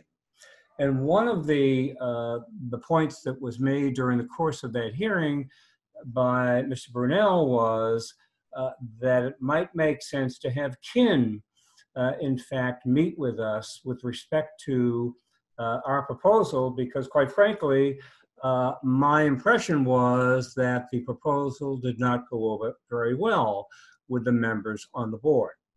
Well, we have done that. We have met with Kin on a number of occasions. Kin has met with my team even more than he's met with me, and we have come up with what we think is a much better proposal than we had initially. Just to refresh, we're in a B2 zone, which is a very, very unusual zone in that neighborhood. Everything around the B2 zone is either B2A, B3, B4, R6, okay? Matter of fact, there's an apartment house directly abutting us to the western part of the property that is above us. It has more stories than we're proposing. We're proposing to demolish the existing one-story storefronts. And we're proposing to construct in place of the one-story storefronts a 21 one-bedroom residential units and 1,300 square feet of commercial space. One of the points that came across to me loudly and clearly at the last hearing was that there had to be a better invitation to commercial customers and the commercial environment on Massachusetts Avenue. I think we have done that. Again, meeting with Kin, we had some very good suggestions in that regard. What we have done is, as you now look at our plans, you will see, particularly if you look at the rendering, you'll see that the commercial property essentially is fronting on Mass Ave. To get to the residential property, you have to make the turn to the right off of Mass Ave onto Laughlin Ave, and then you get to the residential property out back. Now, we don't have commercial on the entire first floor, but we have commercial on the portion of the first floor that I believe does in fact front on Massachusetts Avenue. I think what the board needs to understand, and John Murphy is going to address this shortly, the board needs to understand that this particular site is contaminated. John will tell you, I don't want to steal his thunder, but John is going to tell you that we've spent $250,000 already on soil issues, and the anticipation is that we're going to spend another $1 million as well. Now, the Pescuto family is not the Myrack family. They're not in the same league as the Myrack family. They don't have the economic ability to do the things that the Myrack family could do. What they would like to do is develop this site, okay, and develop the site within their budgetary ability. John will talk with you about his efforts with respect to financing as well. I think those are all things you need to know. Another important point is that one of the reasons why I had asked that the matter be continued last time was there was a lot of discussion about the fact that there might be a right-of-way for either the MBTA or the town with respect to the sidewalk, because the sidewalk was in close relation to, in fact, the bus shelter. Well, in fact, that never has occurred, okay? I have a 200-page title examination, which we performed, okay? And that shows that there never has been a taking by the town, by the state, by anyone with respect to enlarging the sidewalk.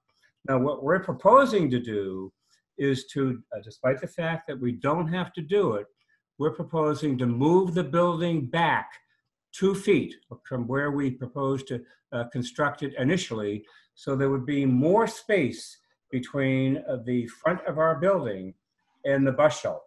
We're prepared to do that, and I'm committing right now that the client will do that. Some of the zoning relief that we would need, and by the way, another change from the last time with respect to what the plans had shown was that we now have a 5-foot buffer in the back of the lot connecting the parking lot with the R2 zone. We are proposing, as I think you are aware, 25 parking spaces, which does comply with the parking requirements with respect to the parking lot. We didn't have a setback or a buffer in the last proposal. We now have a 5-foot setback buffer, which again is required by the zoning bylaw. Another issue is with respect to the setback. We're going, and I know that Gene has talked about the setbacks, and he's made a statement pretty clearly stating his position with respect to setbacks. If we don't get relief to setbacks, we're not going anywhere with this project, okay? We need a setback with respect to the 7.5-foot setback on the 4th story, okay, above the 3rd, on the 4th, okay, because of the fact that we're moving the building back 2.5 feet, or strike that, 2 feet from where it was before. So we do need relief with respect to that setback if in fact we're going to make this proposal work in terms of a number of units that we'd like to have in order to be able to get financing and in order to be able to comply with our budget. We also would need relief with respect to the fact that we do in fact abut a residential zone. And I went to school on what occurred at the last meeting. And I noted in Jenny's memo to the board that she had also brought to the attention of the board that on the Mass Ave frontage, the adjoining lot is an apartment building in an R6 zone. And she mentioned that there would be a requirement there to have a setback coincidental with that for that particular zone. On the Laughlin frontage, the 2-family is in an R2 zone with a setback of 20 feet. Jenny does indicate that in her memo that per section 5.3.16, you folks have the ability to vary that setback. Now, we wouldn't be asking you to vary that setback if we didn't think we were giving you something. And the architect will talk about the affordable housing units and the like. With respect to open space, if you look at the dimensional sheet with respect to open space, we have no open space, basically, okay? And what we're proposing to do is to have 60 feet of usable open space. And if you note from looking at the dimensional form, the landscaped open space is twice what it needs to be. It's 20.1%, where zoning requires 10%. Now, we have trees in the landscape open space that we're proposing. If we needed to take some of those trees down to, in fact, use that space as usable open space, that's something we can certainly talk about. All right, what I'd like to do is let John Murphy tell you what his position is from the point of view of how the project is going as far as environmental is concerned and as far as the financing is concerned. One more thing, we have, and I have been talking with tenants, okay? I've been talking with John Leone, counsel for one of the tenants as well. And those discussions continue at this point, and nothing precipitous is happening at this point as far as tenants are concerned. John, why don't you jump in? Thank you, Bob, and good evening, members of the board. I wonder if Jenny, for this part of it, if we could get up the colored site plan, perhaps. It's a one page that kind of shows exactly what's going on and where. Just real quickly, I think what I want to get across is that, we as a team want this project to be successful from the start. John, I'm sorry to interrupt you. Could you just state your full name and who you're with, please, your company? Sure. My name is John Murphy from Summit Real Estate Strategies. We are working directly with the Prosciutto family on the development of this project. Other members of the team, Alan and Major, civil engineers, and Market Square Architects, the architect on the project.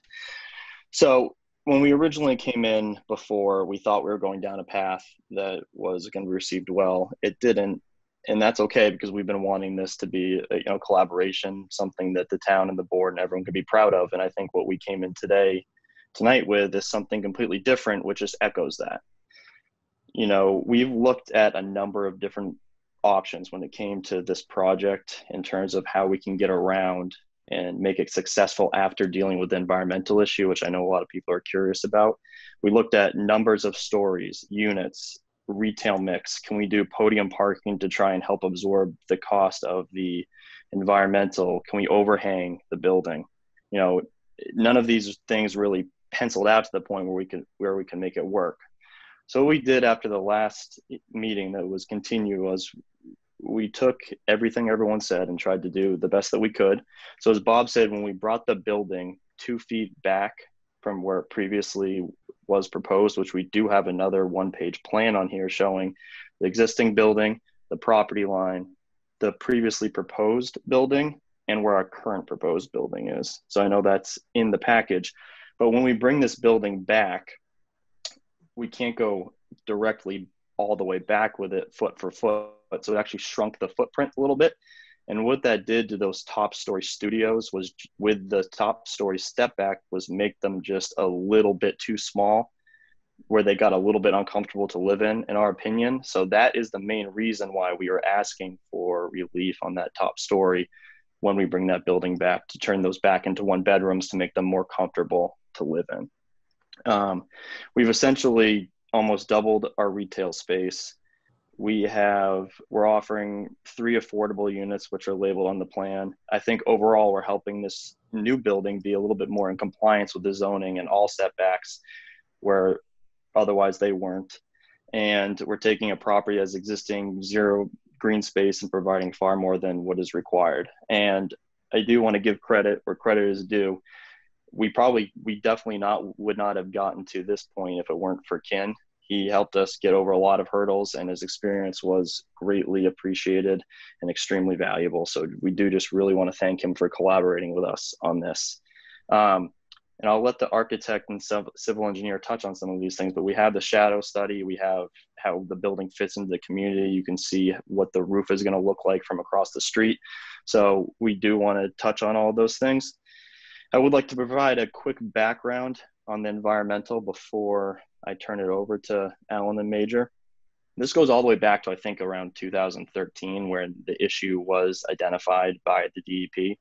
The Prosciutto family, basically from that time to almost a year and a half ago, tried everything they could to save the existing property and building through injections, monitoring, testing, more injections, and ended up, spending a solid 6-digit number on trying to save it, to the point where the professionals who do this every day say this isn't working. So the only way to take care of this is to actually get to that material, which happens to be located underneath the slab in the basement. So, it's mandated that this be dealt with at this point. There's no way around it. We have to get that material out of there irregardless. So now we're left with, we want to put something in the place of this building that both can handle and absorb the cost of this environmental and all the other things that we're doing with this project. And to be completely honest, it has not been easy. It's going to be an extra $1 million from here on forward, depending on how much material actually needs to come out. It could be more to deal with this issue. And the real problem is there's not a lot of units here to absorb that cost. So when we look at options, say expanding the retail to all the first floor, that's not very well received, kind of given the current environment, by financing institutions. You know, unfortunately, we have been turned down, even with this current proposal, from many lenders just because they're not confident that the amount of revenue the project brings in, that they're going to get paid back. So that is that is our biggest hurdle that we are trying to address currently. So we're trying to hear what everyone has to say, take it under consideration, and kind of hopefully meet in the middle here somewhere where we can have a successful project that's at the end of the day that everyone is proud of. We're getting many proposals on solar as well. That's something we'd like to incorporate here. We think we've done a good job with complying with bike laws and can help us through that as well. And I think at this point, it would be great to have Alan the Major and the architects take you through a few things and then get some feedback from members of the board. Thank you. Thank you. So whoever's next, please announce your name and company and go ahead. Sure. Thank you, John and Andrew. My name is Aaron Mackey. I'm with Allen & Major Associates. We're the civil engineers on this project. Jenny, if you could just navigate to the C102 layout and materials that was up previously, the colored up plan, I think that would be a good place to start.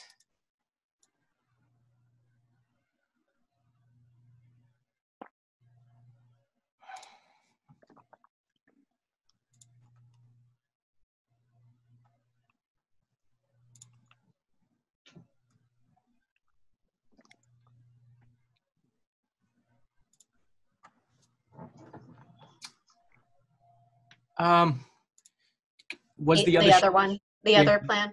Yeah, the that site plan. Yep, the colored up site plan. Yep.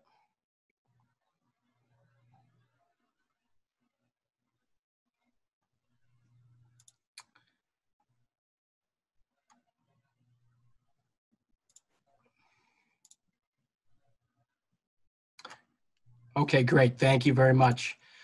So I'll just run through a quick summary. I'll reiterate a few things that Bob and John have pointed on. The existing conditions of this site, the site's located on the corner of Mass Ave and Lockland Ave. As you can see, the site consists of 2 parcels totaling 14,381 square feet. The site is zoned B2, neighborhood business. There's B2A, major business across Mass Ave, B4, vehicular orientated business across Lockland, and R2 family to the south, R6 medium density apartments to the west. The existing building is a 1-story brick building that's approximately 5,000 square feet. It's located, actually it's over the property line on Lockland Ave by approximately 1.7 feet, which you can see we have fixed that issue at that corner. We pulled the building back. The existing lot is entirely covered with pavement and building. There's no landscaping existing. The site is serviced by municipal water, sewer, gas, telephone, and electric. There's very little in the way of existing drainage infrastructure. There's only one existing catch basin that's in the existing parking lot. That receives surface runoff and roof runoff, which discharges out to Lockland Ave. So the proposed site plan is what you're looking at here. The proposed building is 4,430 square feet, 4-story building. There's 21 apartment units, 1-bedroom units proposed. I do apologize that this plan says 22 units. That is an error. That'll be updated on future submissions. It was 22 before, but through discussions with Kin, we had increased the retail component and lost 1 unit in the program. So that will be updated. The building has been set back a minimum of 2.7 feet from the property line at the corner of Mass Ave and Lockland Ave, 3.4 feet from the eastern side yard setback, and 63 feet from the rear yard setback.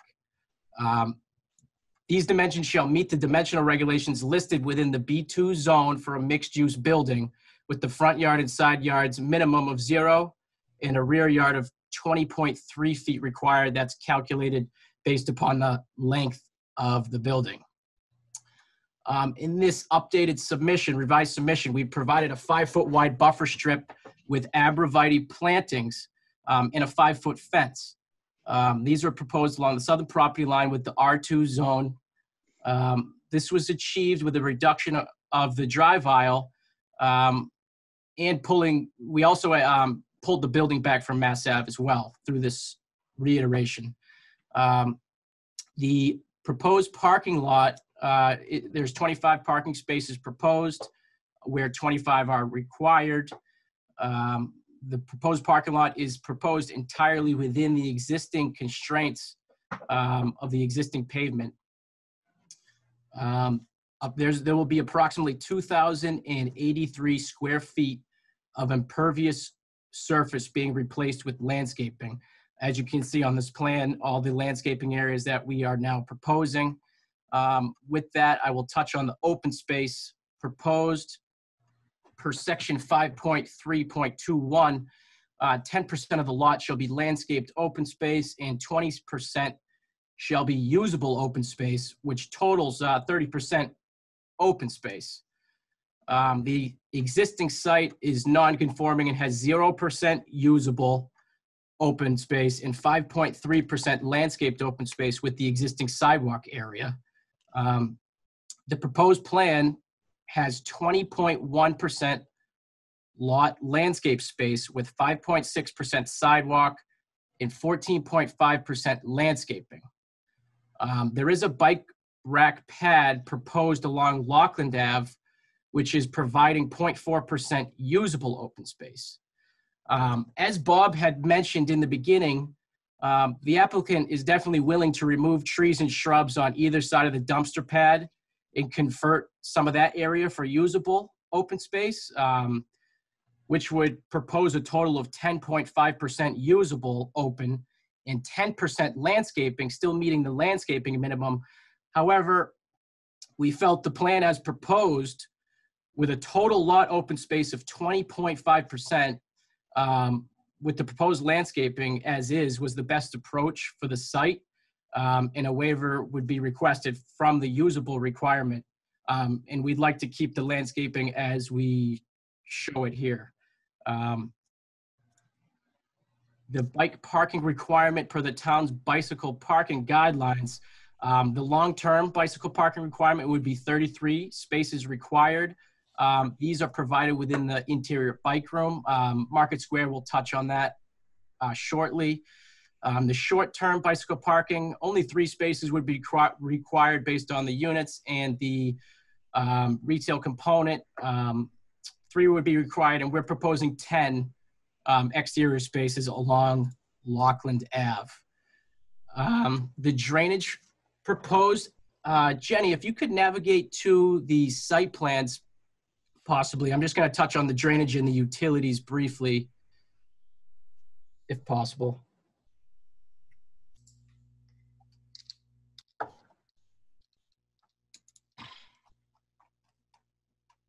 Can you tell me what page you want me to start on, please? Sure. Drainage sheet would be C103. So that is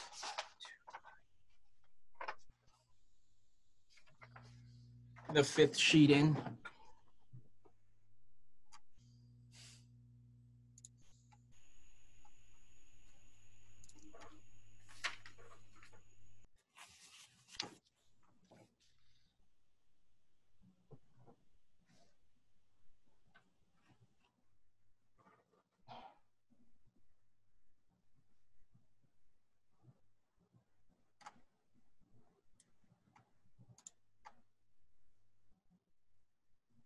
Working on it.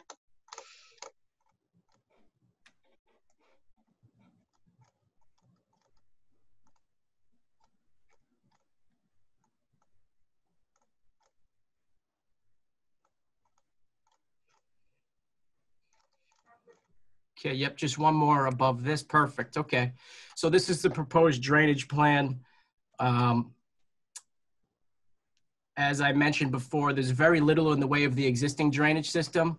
There's only one existing catch basin on site that receives surface runoff and roof runoff, which discharges out to Lockland Ave. As you can see with the proposed plan here, We're going to replicate that with some improvements.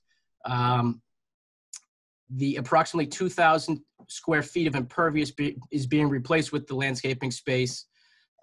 With this reduction, the site will meet the stormwater requirements of the town of Arlington and the Mass DEP stormwater standards, because that will produce a reduction in the rate of volume of runoff, rate and volume. The installation of this new catch basin with a hood will remove floatables and oils from the stormwater. Also, the installation of the new manhole for clean roof runoff to bypass the catch basin. So the clean roof will just flow right through, as the catch basin will collect any sediment and oils. These plans were sent, in drainage summary was sent to the city engineer in March for his review, and we've received no comments to date. Jenny, if you could just scroll down one more sheet to the utilities plan. The utility sheet is very straightforward. The site will be serviced by municipal water and sewer from Mass Ave. The site electrical and telecom will service the parcel underground, and this is consistent with the recommendations of the environmental design review to have these connections installed underground. And lastly, I just wanted to touch on that diagram that was up earlier that compared the proposals. If you could just pull that up quickly.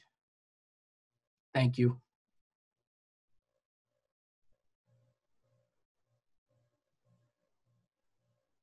Perfect. Yes, as you can see here, the property line is outlined in red, bus shelter in yellow. The existing building is in blue. The previously proposed building is in the pink, and the current proposed building is outlined in green.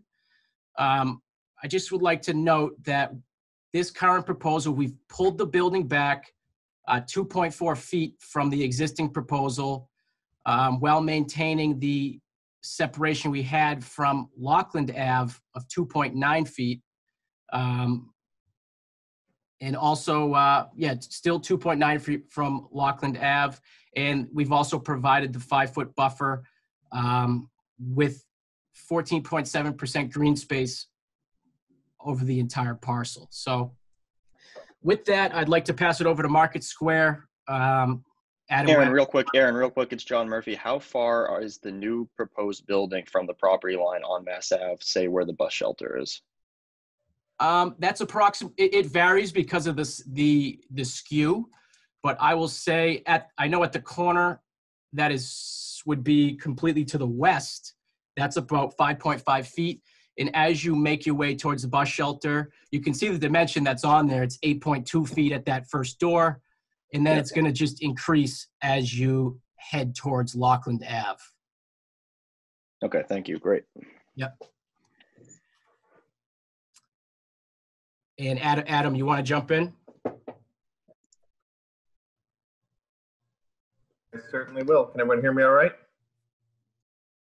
We can hear you. Wonderful.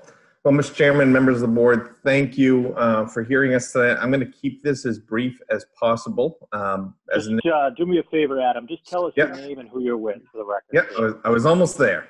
Adam Wagner, partner with Market Square Architects. So what I'd like to do tonight, I don't want to take a ton of your time because I know it's getting late in the evening. Jen, if you can go to the first architectural plan, which would be the basement plan. What I'd like to do is walk you through what we've provided here. And certainly we are open to any questions that you have about the proposal before you. If we could start with that basement floor plan. Wonderful. So here you have it. Because of the remediation, one of the advantages we get out of this is we're going to have a full basement in this building. The basement will be accessed by both staircases and the elevator.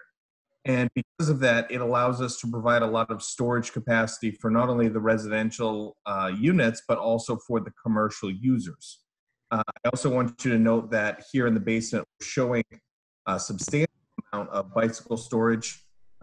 Based on the area calculations, we have storage for up to 34 bicycles. And as I previously said, this is fully accessible from the elevator, so people will be able to get their bicycles in and out of the space very easily, and hopefully make this project a much more bicycle-friendly building. With that, if you could move up to the first floor. So ground level, as previously mentioned, from the last proposal that was put before this board, we removed one of the residential units. That put us from 22 down to 21. And that residential unit was one of the ones that faced along Mass Ave. The reason why we removed it is we really wanted to give that commercial hierarchy to Massachusetts Avenue, where we have retail/office uses. The tenants haven't been determined yet, and the main lobby coming into the residential space. So from a public facade standpoint, it really appears as first floor commercial, even though we do have a couple of residential units on the back side. As mentioned, all of the units are one bedroom apartments. And the designs are shown here in this package. So we have 3 of them there on the first floor, again on the back side of the building. And as you move up to the second and third floors, here we would have the 2 staircases, the elevator, and the remainder being the balance of the 21 residential units. As part of this package, the next page, we have also provided you with a roof plan. At this stage of the game, we certainly don't have a fully engineered mechanical system for this building, but we're already looking at and considering how we're going to be able to appropriately screen the mechanical units. The mechanical system for the apartment units themselves is still in question, whether that's a gas-fired or an electric system. But in any instance, we will be having condenser units, which we can locate on the roof. We can screen them via the parapet. Usually they're pretty low units. They're no more than 3 feet tall. And then we're also showing here where we do have the elevator overrun and the roof hatch access. So there's no rooftop deck up here. This is for mechanical access only. The next plans are the 2D elevation drawings. As mentioned already, we worked with Kin, really worked to create a hierarchy in the design, clean up the facade, enhance the pedestrian scale of the building, and really took a look at what's happening with this building as opposed to what is happening with the neighboring buildings around it. Materials on the front facade, materials on all facades really, will include fiber cement siding, fiber cement paneling. We're still working through the details of that. As you can see, we've used a different window type on the first floor where we have commercial versus the residential units.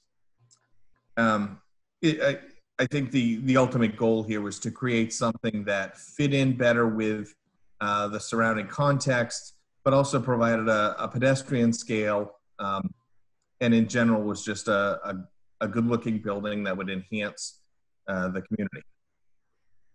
The next page, we've done some elevations to show the context. So this one is looking straight down Massachusetts Avenue.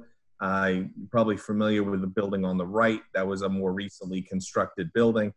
And then the large building that looms behind ours is the existing brick building I'm sure you're also familiar with. So in our building is intended to be kept very much in keeping with the scale of the neighboring properties. Here you see it straight on, looking across Massachusetts Avenue in relation to the brick building. Next page of our package includes some shadow studies.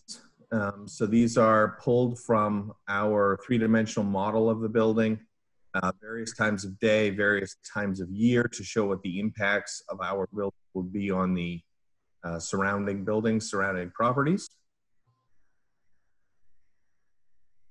And then on the last page here, last 2 pages, we've provided you with 2 photorealistic renderings. These are drawn from our architectural model of the building and pasted into photographs that we have, really showing you the context, the scale, proportion, and hopefully you'll recognize that it's something in keeping with what you want to see developed there in Arlington. So we're more than willing to answer any questions you have, but thank you for your consideration. Bob, anything else to add before we turn it to the board? That does it for now. Yeah. That was an incredibly thorough presentation. I thank all 3 of you for having that ready for us. I think that answered a lot of the questions many of us will have. Bob, I just wanted to ask you a question or 2. And you mentioned that you were in discussions with the tenants. Are those ongoing? Is that something that we're going to hear about during public comment tonight, or I hope not? I did speak with John Leone with respect to the group that is going to the high school. I believe at the end of August. I believe. Okay, I did speak with him earlier today, and if they speak, they speak. But my understanding is that they were not going to. But if they do, they do. Okay. And part of the reason I asked that is because, as I said in the last hearing, that isn't something over which this board has any power or purview, and it's really not appropriate for us to get into the details as we get into public comment. But I wanted to be sure that those things were being arranged, and that we as a board can kind of put our own minds at ease as far as displacing tenants. As far as the commercial space goes, talk to me about how that has changed substantially since the first proposal you put forth a month ago.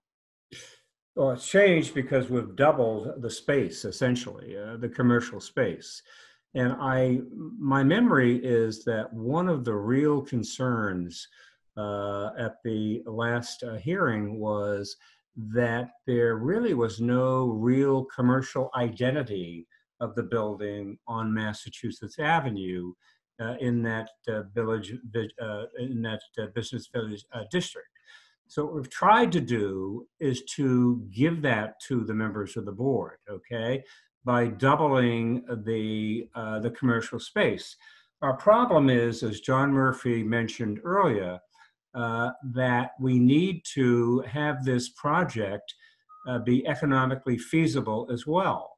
So we couldn't really devote the entire first floor to commercial space, but what we have done is that portion of the building that fronts on Mass Ave, and again, the business village district is now commercial, and it's not residential.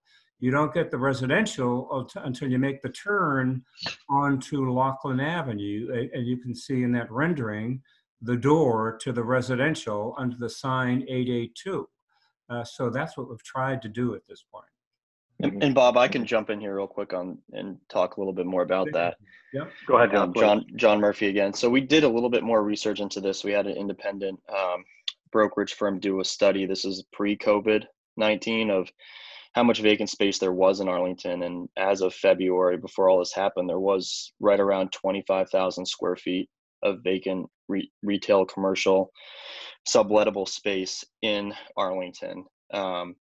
We also looked across the street and at that other new project, how long that building took to lease up, and I believe that took a couple of years on the commercial front. And the real issue for us is lenders at this point are saying we're not counting your commercial space, that we're only going to base our lending off the residential units because of what we've all just gone through.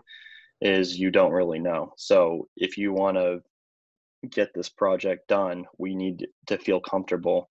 And so we're discounting that essentially.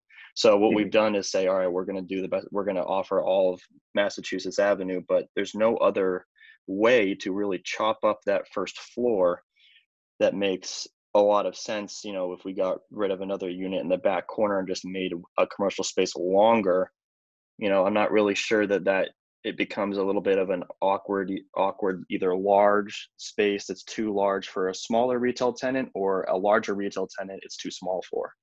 So I also want to touch on, because a comment was made by the last presentation, there's no commitment by anyone at this point to take any of this commercial space. As of right now, there's no management office going in there, not going in there. It is wide open for whoever we can attract to come into this as we are in the middle of construction, and we will hopefully build it out for them. So that's our plan with it as of now. Is the marketing plan there for a restaurant, for a preschool daycare issue, or is it built to suit?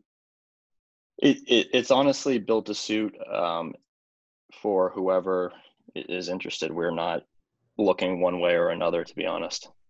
Mm-hmm. Okay. It's kind of whoever we can. Yeah, get. I think down the road we'd be interested in seeing a marketing plan. And if there were discussions with some of the existing tenants about staying on, if they could move, that might not be a bad discussion to have, but I don't want to get too far into that, or it's just a suggestion. And we have had those discussions, and the Prosciutto family does have other properties that we will be sure to make sure that those tenants also know about this space. The hard thing is asking someone to leave for, say, a year or so, and then making that work for their business and then come back in. That's hard. And a lot of times too, like you'll see across the street, you'll finish this entire project and you don't even have anyone. So irregardless of what your marketing plan is, it's sometimes easier said than done, unfortunately. Yeah, I know from the building across the street was a learning experience in many ways. And the commercial space of it was a sticking point. But I know that we've done, or the department itself has done research, and the typical time that they've discovered is something like 18 months from completion to full tenancy. And so that's I understand that. I also understand that you're facing some issues with commercial lenders right now. Business I'm in, we're dealing with the same issue. So I can respect that to some degree. I'm going to hand it over to Kin Lau. Kin, I know you've had discussions with these folks and worked hard on getting this to where it is. Before I do that, I do want to say that this is not necessarily perfect, but I really do appreciate the work that's been put in here, and how responsive Bob and the rest of the team have been to the concerns you heard at the last hearing, and I hope keep that in mind as we move forward. So go ahead, Kim. Well, thank you, Andrew. I do want to say that this is one of the better complete presentations we had in a long time. And I want to thank them for that, making all those changes from what we had before to what it is now, and the commitment to make a few more minor adjustments that we've talked about. I know that they are working on a fine balancing of getting this building financed and built to some of the requirements that we have put upon them. And I appreciate the effort which they've done trying to mitigate that. I appreciate the fact that they pushed the building back. They gave a buffer zone in the back. I think the things they're asking for right now, as far as relief from us, I'm in agreement with. One is, I believe, the reduction in the drive lane. Two is the reduction in the setbacks along Lakeland. And I think they worked well with us in order to get some of those, and I much appreciate that. Some of the other comments I still would like to add is along the elevation, I'd like to maybe minimize the signage that's on the front corner of the building, 882. Maybe bring that down to, somewhere near the door, and make it less obvious, and maybe add more windows on the lower floor on the retail side to make it a little bit more retail-like. Maybe bring up the cornice that's between the first floor and the second floor. Right now, it looks like the cornice is aligned with the floor level. I may say, well, we do the same thing which you've done above, and maybe elevate that floor, that cornice, to maybe just a little below the window. So you have more of a sign band opportunity for the retail. So if you look at those windows along the retail side, if you look at the bottom right-hand drawing that's shown right now, if we raise that cornice up a little higher so it gets up to maybe the bottom of the windows on the second floor, it gives you an opportunity to put a sign band above the windows on the first floor for the retail, and then increase the number of windows there so it looks more retail-like. Right now, it looks like punched openings in a wall. It could be office, it could be retail, but you're not sure. If you do the other way, I think add more windows, you'll get that. I really like the fact that you created little small plazas out front of these retails.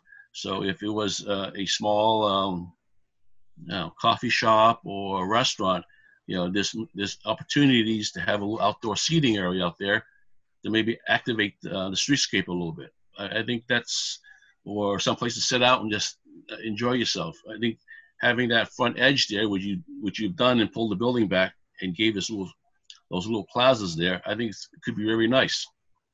I think that being on a bus stop is also very nice. Having some activity out there is great. So I'm encouraged that you did that, and you still a few more minor stuff to it. And I think you're on your way there. I like what you did on the Laughlin side. You didn't treat it as a side of the building, and it's more of a front facade. So by adding more windows there, that's good. I think that's about it, Andrew. Thanks, Kim. Rachel, I'm gonna go to you next. Go ahead. Sure.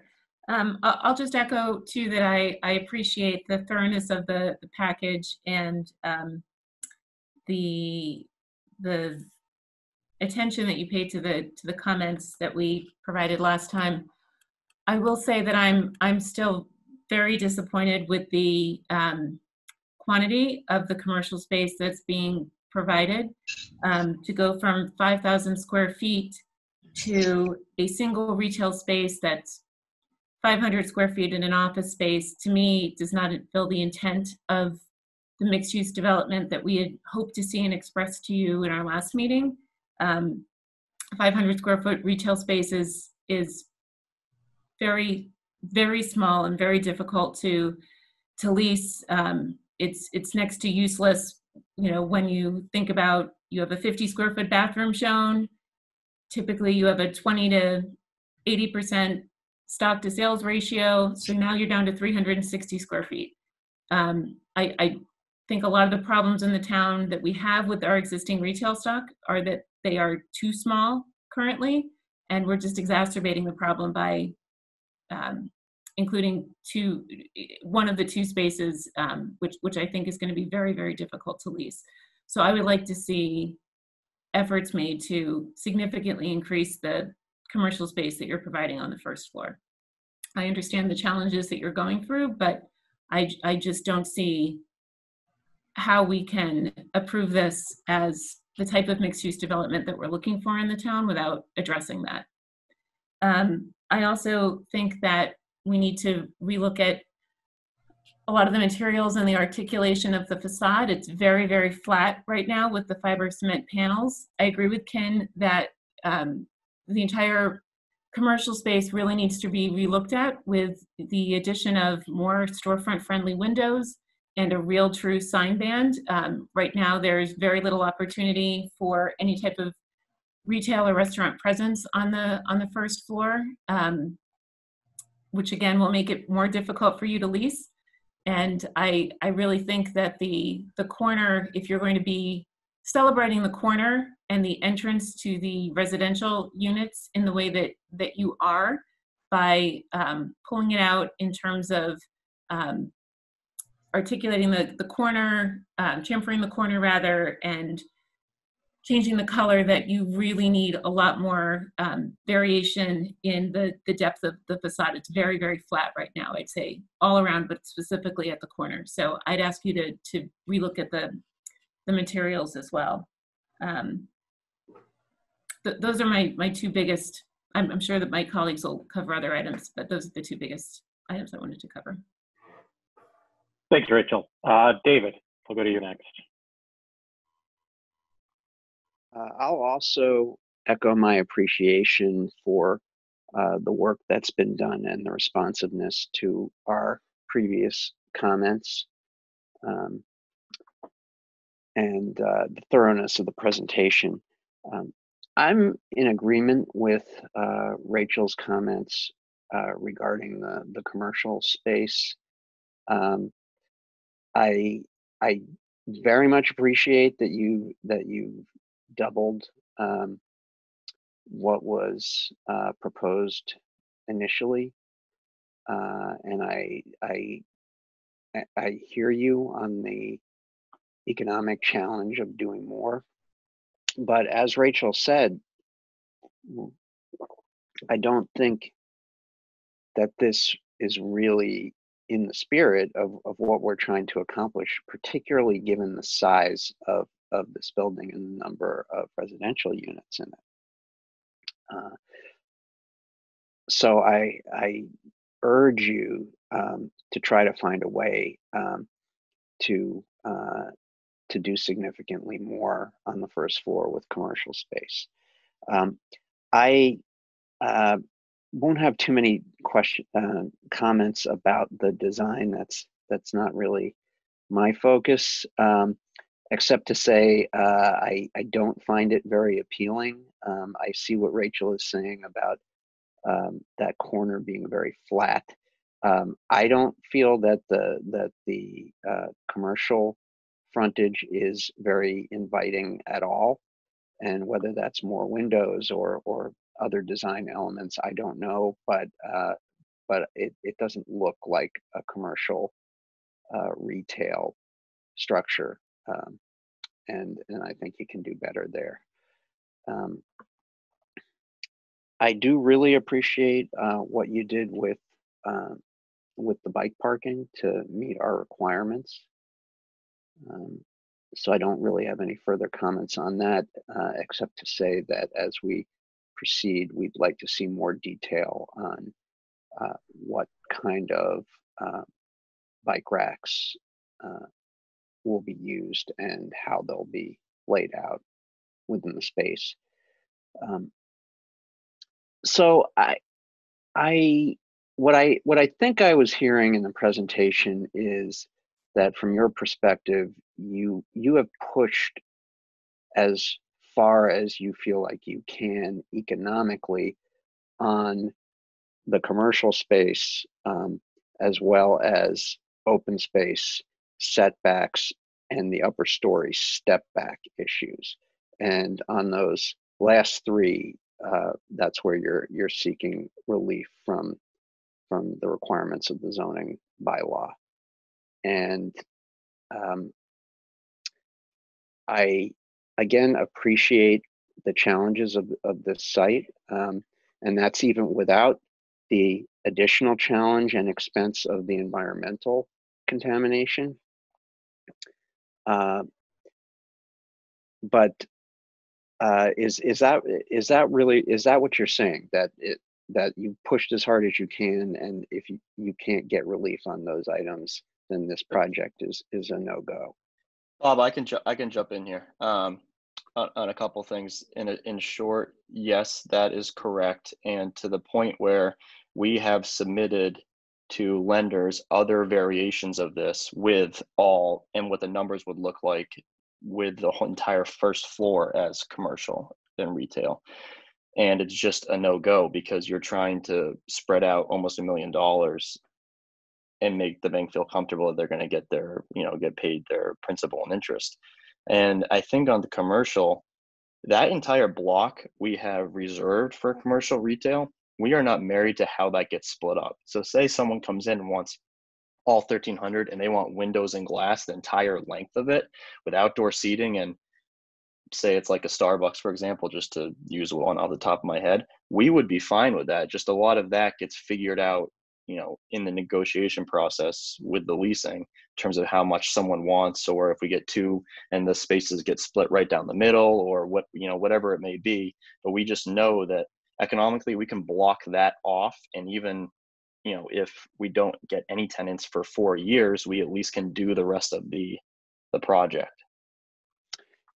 Is there anything that needs to be done or hasn't already been done that would enable the flexibility of that space to be used for food service, for instance? Can you give me a little Well, more? I mean, particularly from a mechanical perspective, is there any additional engineering in constructing the building that would be necessary in order to make it possible to run a food service operation out of that space? Aaron, I might direct that question to you if you're still there, because it would depend on exactly what they do and how.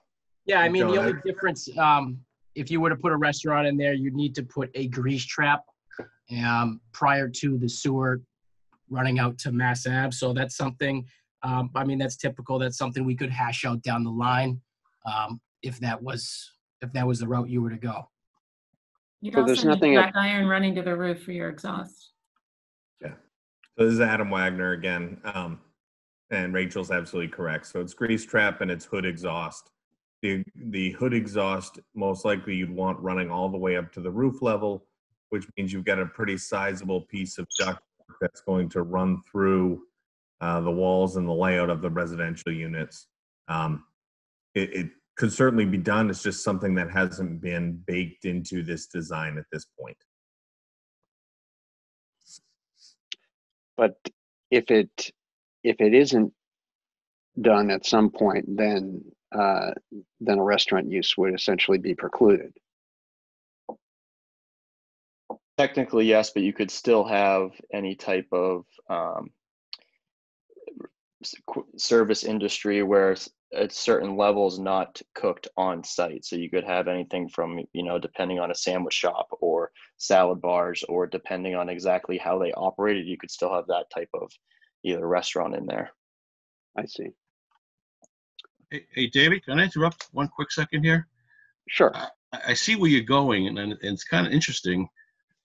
Is there a way maybe that we can grant relief somewhere else so that they can get a larger commercial space by like maybe a decrease in number of parking spaces and sliding the back of the housing back a little bit more by deleting some of the parking, and then having a larger retail space down below?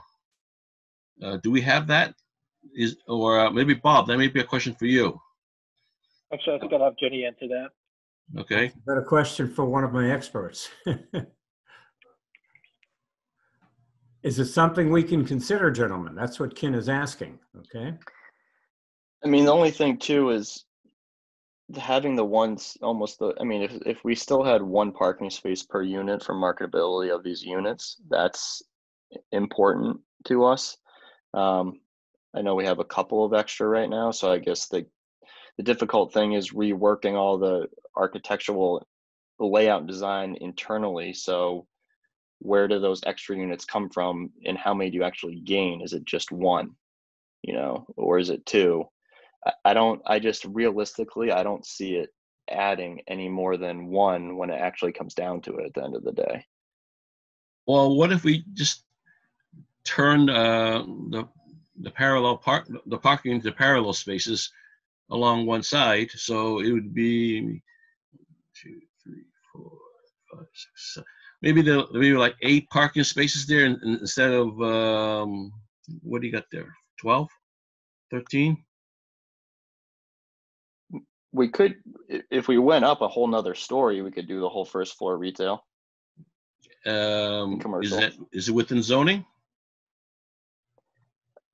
Not quite sure, because I think the height restriction is 60. I can't quote it off the top of my head. Jenny, 50 feet.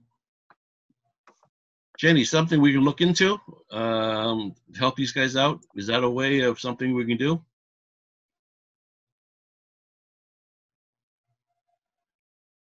I don't think that would work, an additional story.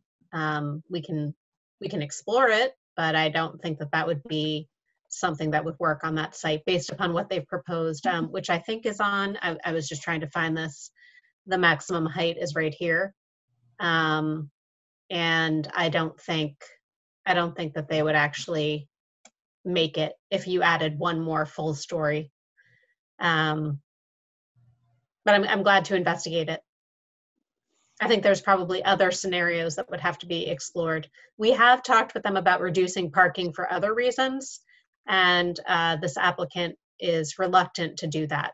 So I think that's probably the bigger issue that needs to be talked about. Not adding commercial space, they want to keep their parking. So I think I'd put it back at the applicant to devise a plan to address these issues.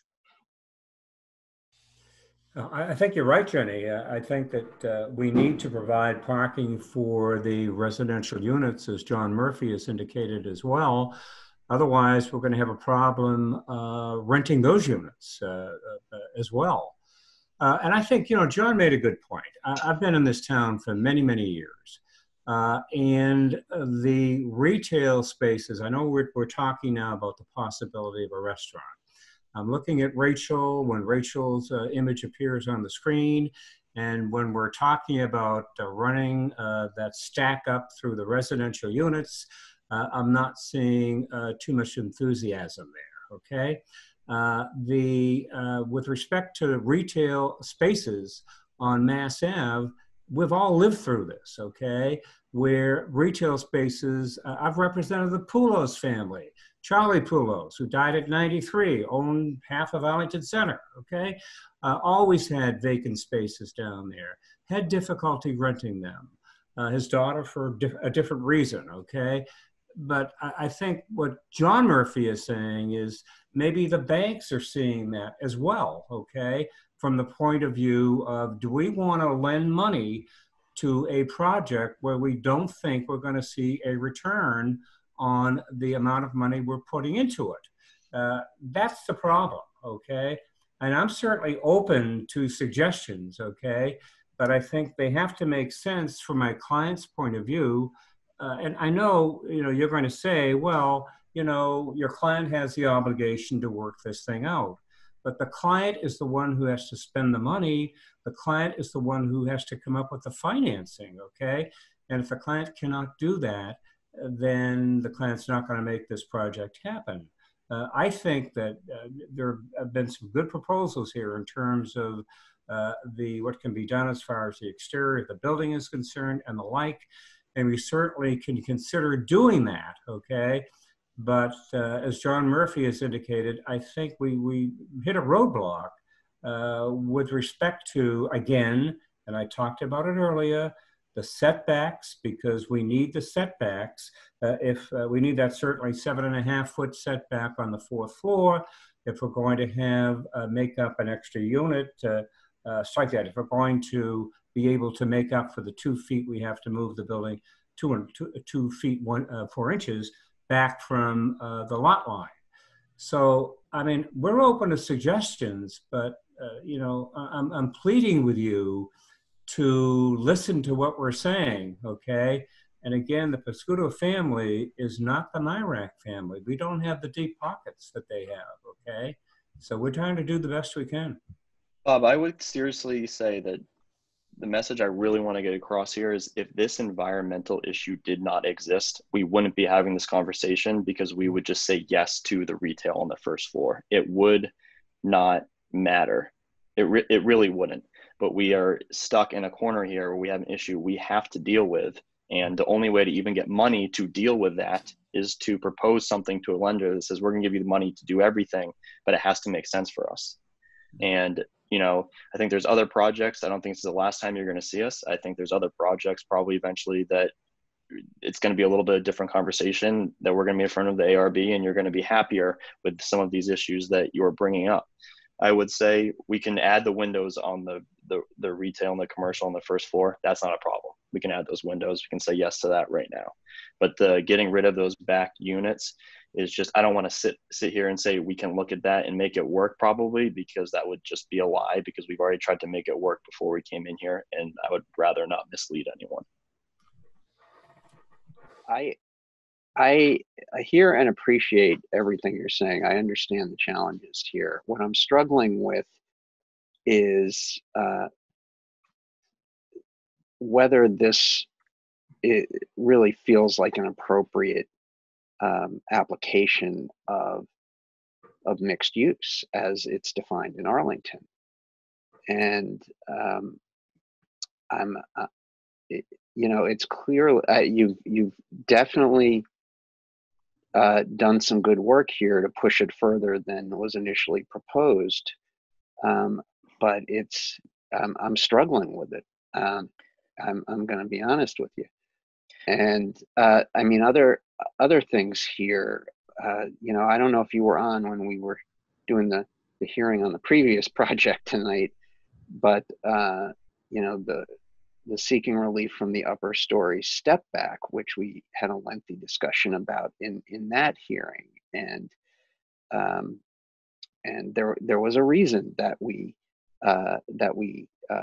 implemented that bylaw to require the upper story step backs, and now we're getting now 2 projects in a row that are seeking relief from that, and that concerns me. With respect to the open space, you know, open space is a big issue here in Arlington, and I know that we can generally grant relief on these dimensional requirements, but can we actually grant a complete waiver of usable open space? Is that within our purview? Well, traditionally, it's always been a variance issue, okay? I just want to say this, okay? With respect to the ARB, jurisdiction was given to the ARB many years ago under environmental design review to deal with properties fronting on Massachusetts Avenue, Broadway, and the like, okay? The main thoroughfares through the town. So the intent was to give the ARB jurisdiction to deal with those properties, okay? Traditionally, over the years, whenever one needed relief with respect to open space, we were told you had to go to the zoning board. Why? Because that required a variance. Does it even make sense that if you're going to give the ARB the jurisdiction to, under environmental design review, to deal with properties on Mass Ave, the main thoroughfares through the town, that you're only going to give them partial jurisdiction to do that, and you're not going to give them total jurisdiction to do that? Look, there is a statute that basically applies here, and that's 48, Chapter 9. And if you look at Chapter 48, Chapter 9, that basically has a preamble in it that talks about what can be done with under Section 9. I should say Section 9, not Chapter 9. And that reads, special permits may be issued only for uses which are in harmony with the general purpose and intent of the ordinance or bylaw, and shall be subject to general or specific provisions set forth therein, okay? And such permits, when issued, may impose conditions, safeguards, and limitations on time or use. I'm suggesting to the members of the ARB that there's authority there that has never been used, okay, by the ARB. Why? Because when the ARB first began to exercise its jurisdiction many years ago, it basically said and concluded if it's open space or something akin to that, it has to be a variance.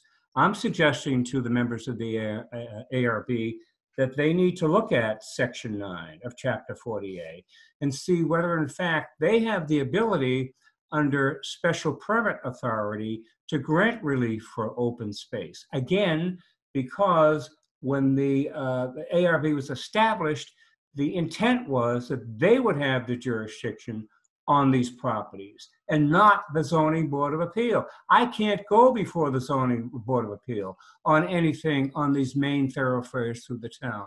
I have to go to the ARB. Does it make sense to make me do that twice? To go to the ARB and then go to the Zoning Board for a variance for something else? It does not to me.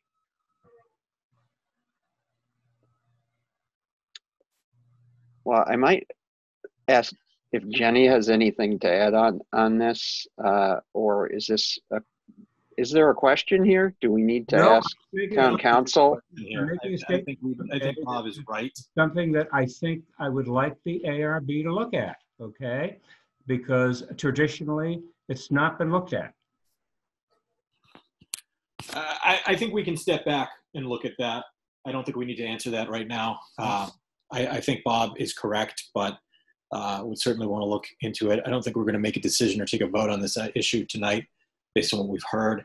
I do want to move on. We do still have a long agenda in front of us, and we're getting bogged down here. It is an important question, but I think it's one that is not going to be answered in this forum. We can go back and take a look at. David, did you have anything else before I turn it over to Dean? I just want to make it clear. I would love to find a way to make this project work. And I appreciate the work that's gone into this already. You know, I'm just, it requires a substantial amount of relief on a number of things that I'm struggling with. But I'm not precluding finding a way to move forward on this. I just want to indicate a willingness to continue to work with the opponents on this. We'll take a look at that. Gene, go ahead. Please don't reiterate any issues that have already been raised. No, I won't. I'll be as quick as I can. I just would say I agree with my colleagues about the good quality of the presentation, what was presented, also how far the design went from the previous one to this one. I am in a slightly different place than some of my colleagues on a few of these issues.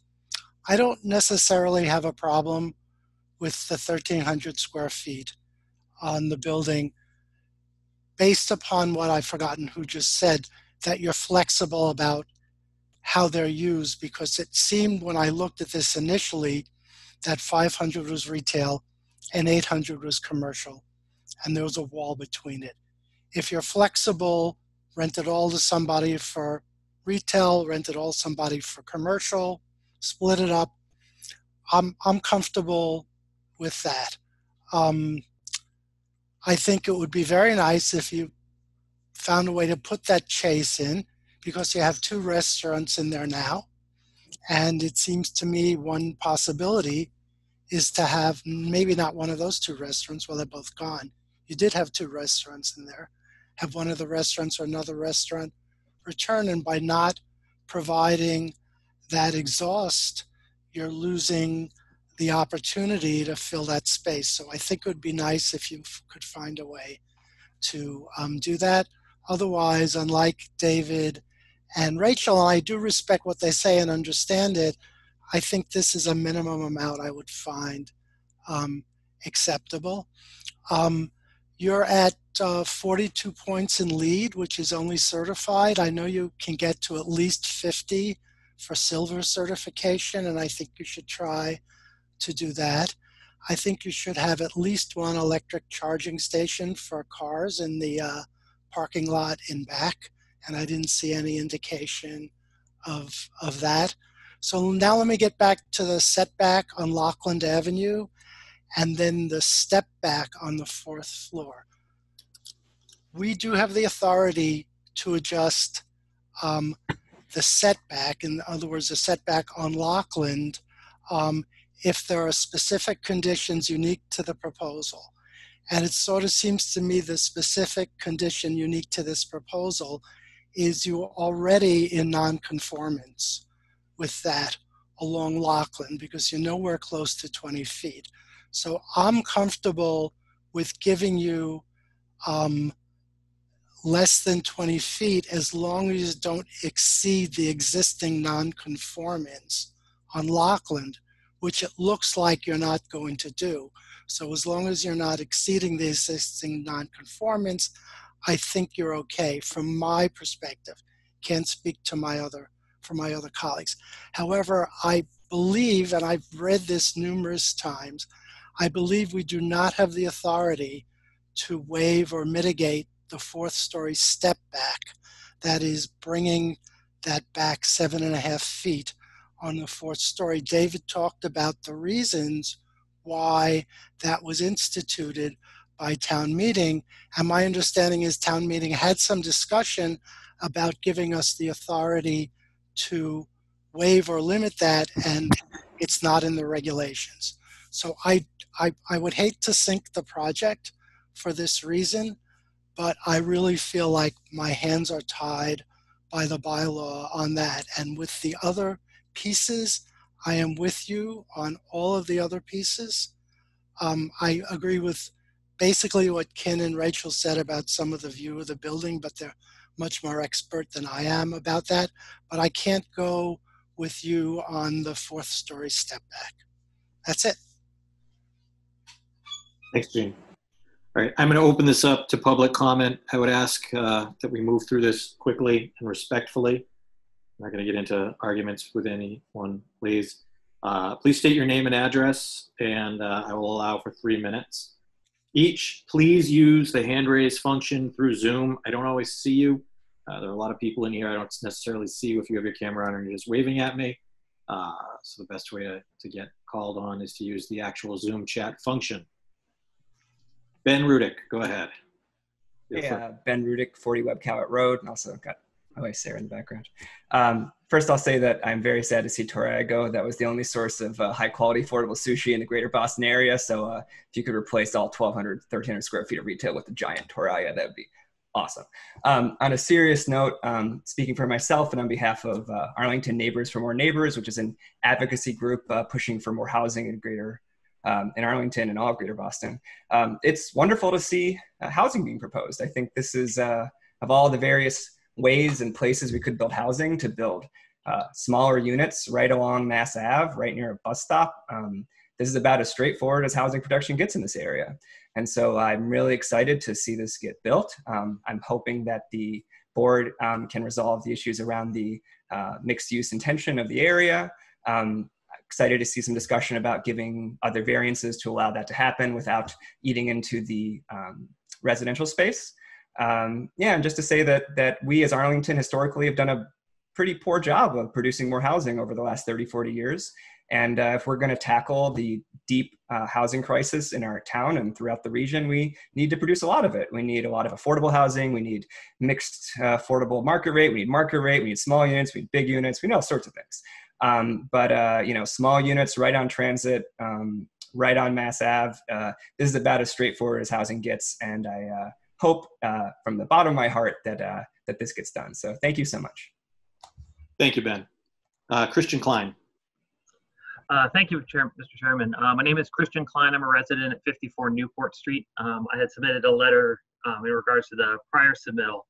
I must say I'm very glad on a lot of the changes that the applicant has made. I think the attention to the space around the bus shelter, specifically moving the building back, creating a little more of a buffer around that, and creating a better connection between the building and the sidewalk. I think that's a much more successful than it was shown originally.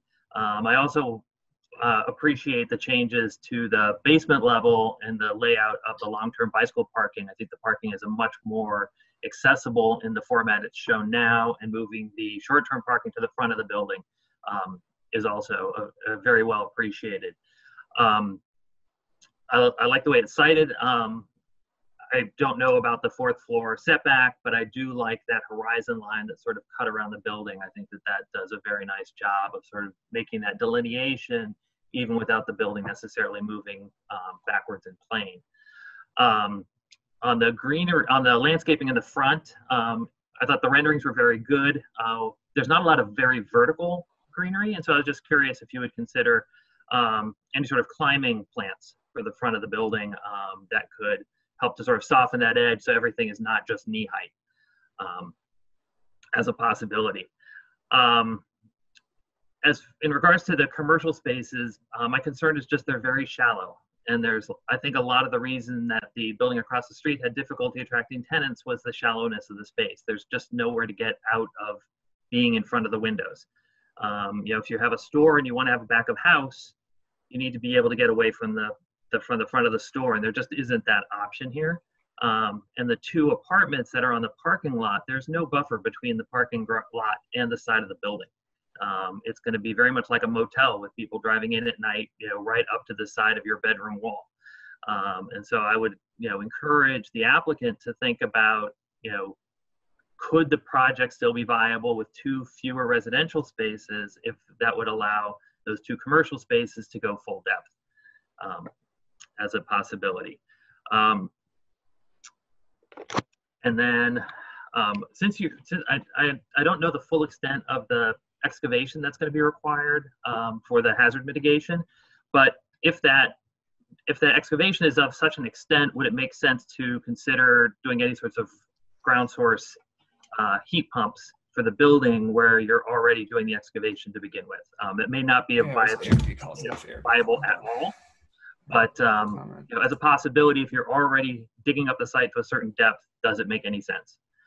That would certainly simplify your roof plan. And then the last thing I have is in regards to the usable open space. In the bylaw for a residential use in a mixed use development in the B2 district, it's supposed to be 20% of the gross floor area of the residential portion of the building is usable open space. And currently the building has 0 usable open space as proposed. I understand the site currently has 0 usable open space. However, the site is being raised for this development. And so, Mr. Chair, I ask you, does leveling the site necessarily allow the current owner to maintain any of the pre-existing nonconformities in relation to the building or the lot? Because it seems to me that the zoning bylaws are very clear that there's supposed to be 20% of the gross floor area as usable open space on this site for a mixed use building with residential. And I would just encourage the board to. That's something, thank you, Christian. I'll let you go over a little bit. That's something I'll look into and keep in mind as we work with the proponent here. I appreciate your indulgence. Thank you. Carl Wagner.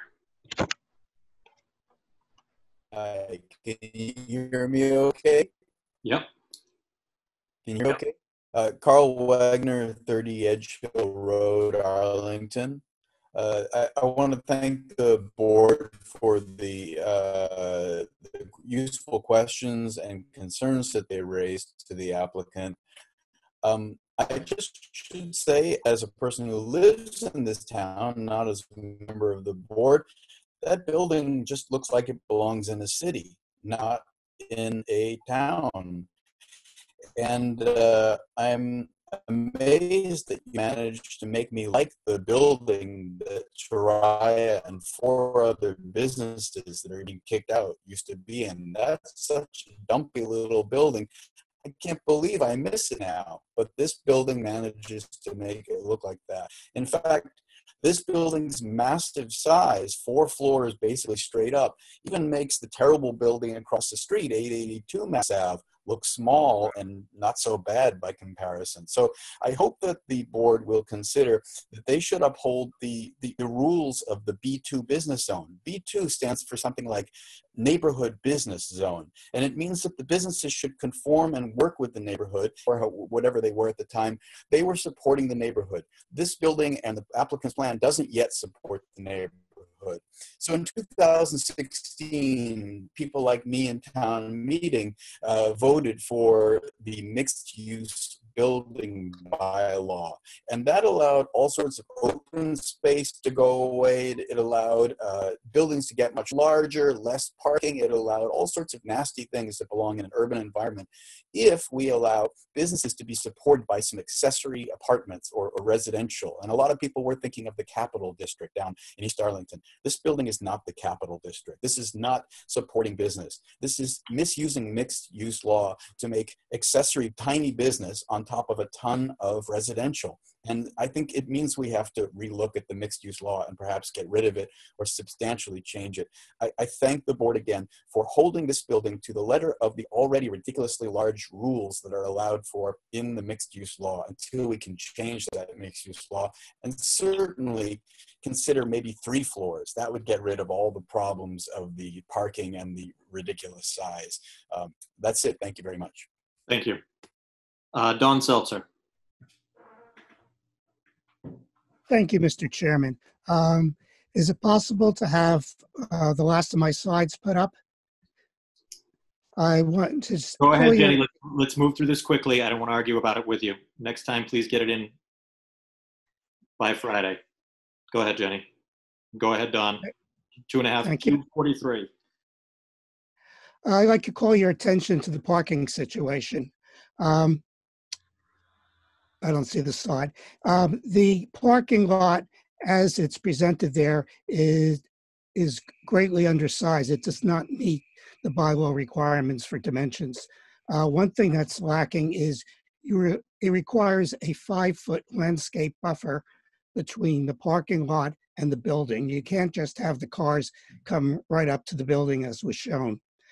You also are required to have 24 feet in the middle for a drive aisle.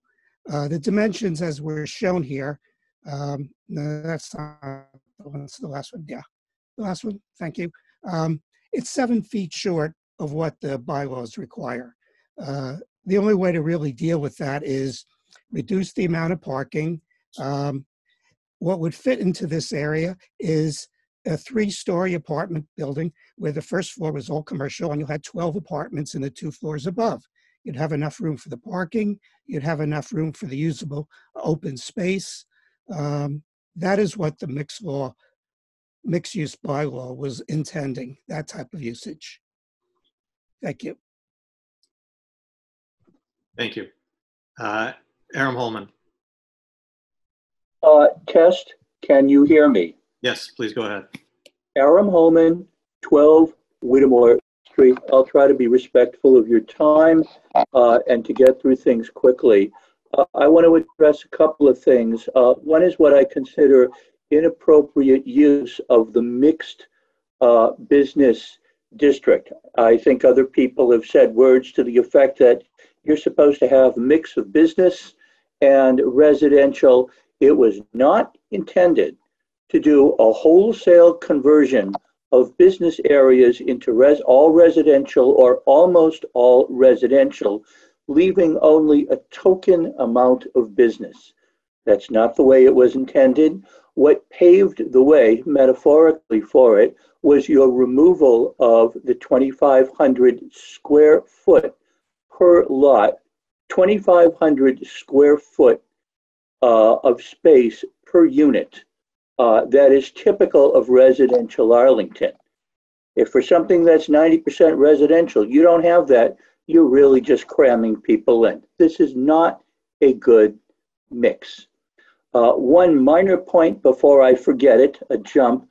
On your plans, if you look at the plans for the upper floors, if you look at the center apartment fronting Mass Ave, there is no stove. So I'd like to see your plans include a stove. Minor comment, a digression.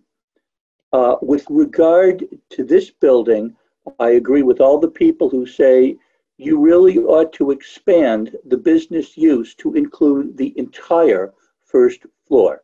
That's what was envisioned. Right now, you've only got 1,300 square feet, and however you split it, that's not enough, and you're shoehorning in 3 other units.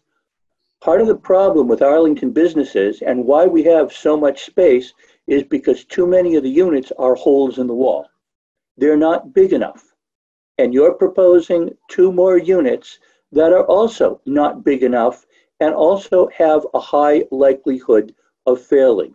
You need larger spaces, and I will cite as examples of successful businesses that have lasted: Punjab and Acetron, both restaurants which took the enormous risk of combining 2 spaces.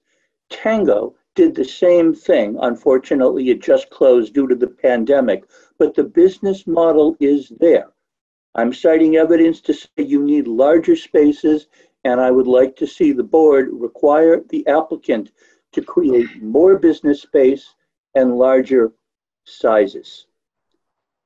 Finally, somebody referred to it, your question of whether you can waive jurisdiction.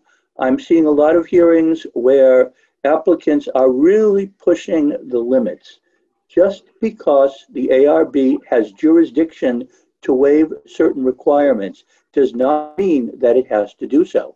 I think it needs to send a message to applicants who are complaining of financial difficulty or financial hardship that that is their issue. They need to make it work with their banks, with their financiers, rather than pushing and continually pushing at the edges of Arlington zoning. Thank you very much. Thank you, Mr. Holman. Barbara Thornton. Yes, thank you very much. I am sitting here getting a tremendous sense of deja vu. We are quibbling about a lot of details of this project and the project before, and I understand that you have to hear all the quibbling and weigh it out and be good arbitrators for the community.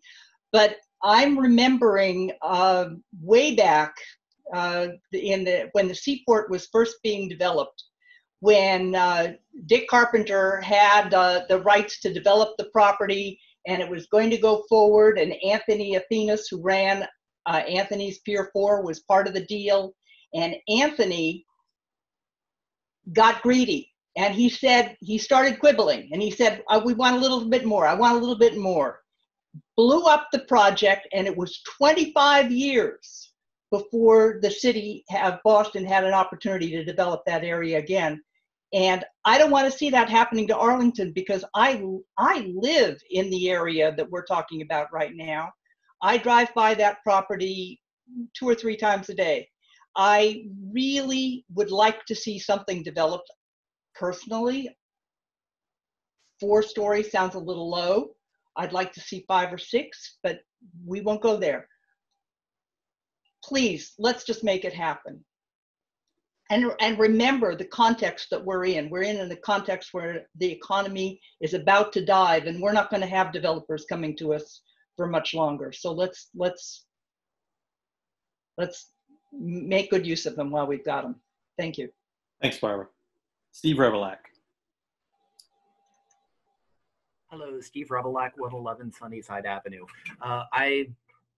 I'm really glad to see a proposal coming before the board that adds housing, particularly some small apartments, that adds them on a major thoroughfare right next to a public transit stop. I'm also glad to see something that actually triggers our inclusionary zoning bylaw and will add to our subsidized housing inventory. I do have one question, if I may ask it through you, Mr. Chair. Earlier, Mr. Anise discussed the environmental conditions on the site, and I get the sense that the property owner is going to be on the hook for remediating them regardless. So what I'm kind of curious about is, if this project were not to go forward for any reason, what would the likely alternatives be? Thank you. Bob, I can jump in here and answer the question directly. We should respond to that, yeah. So, and this is very quick, but the way that anyone who's not familiar with these environmental issues is, when it gets flagged, you cannot ignore it. You are forced to deal with it, or you face fines and other issues. So you can't just push it off. If we don't get a project that works, you're forced to deal with them. So the reason why we're here is because we are going to be required to take the building down and remove that material. And we have looked at all their types of asset classes that we could build here that would try and make some financial sense. And this is the only thing that even squeaks through the finish line to be able to do something here. Otherwise, we essentially would have to wait until something else happens that we can redevelop the site, even, whenever that may be. So a hole in the ground, essentially. Well, yeah, you face fines and other issues like that. So yes. Thank you. Thank you, Steve. Thank you, John. Any other members of the public wish to speak on this matter? Pam Hallett, go ahead.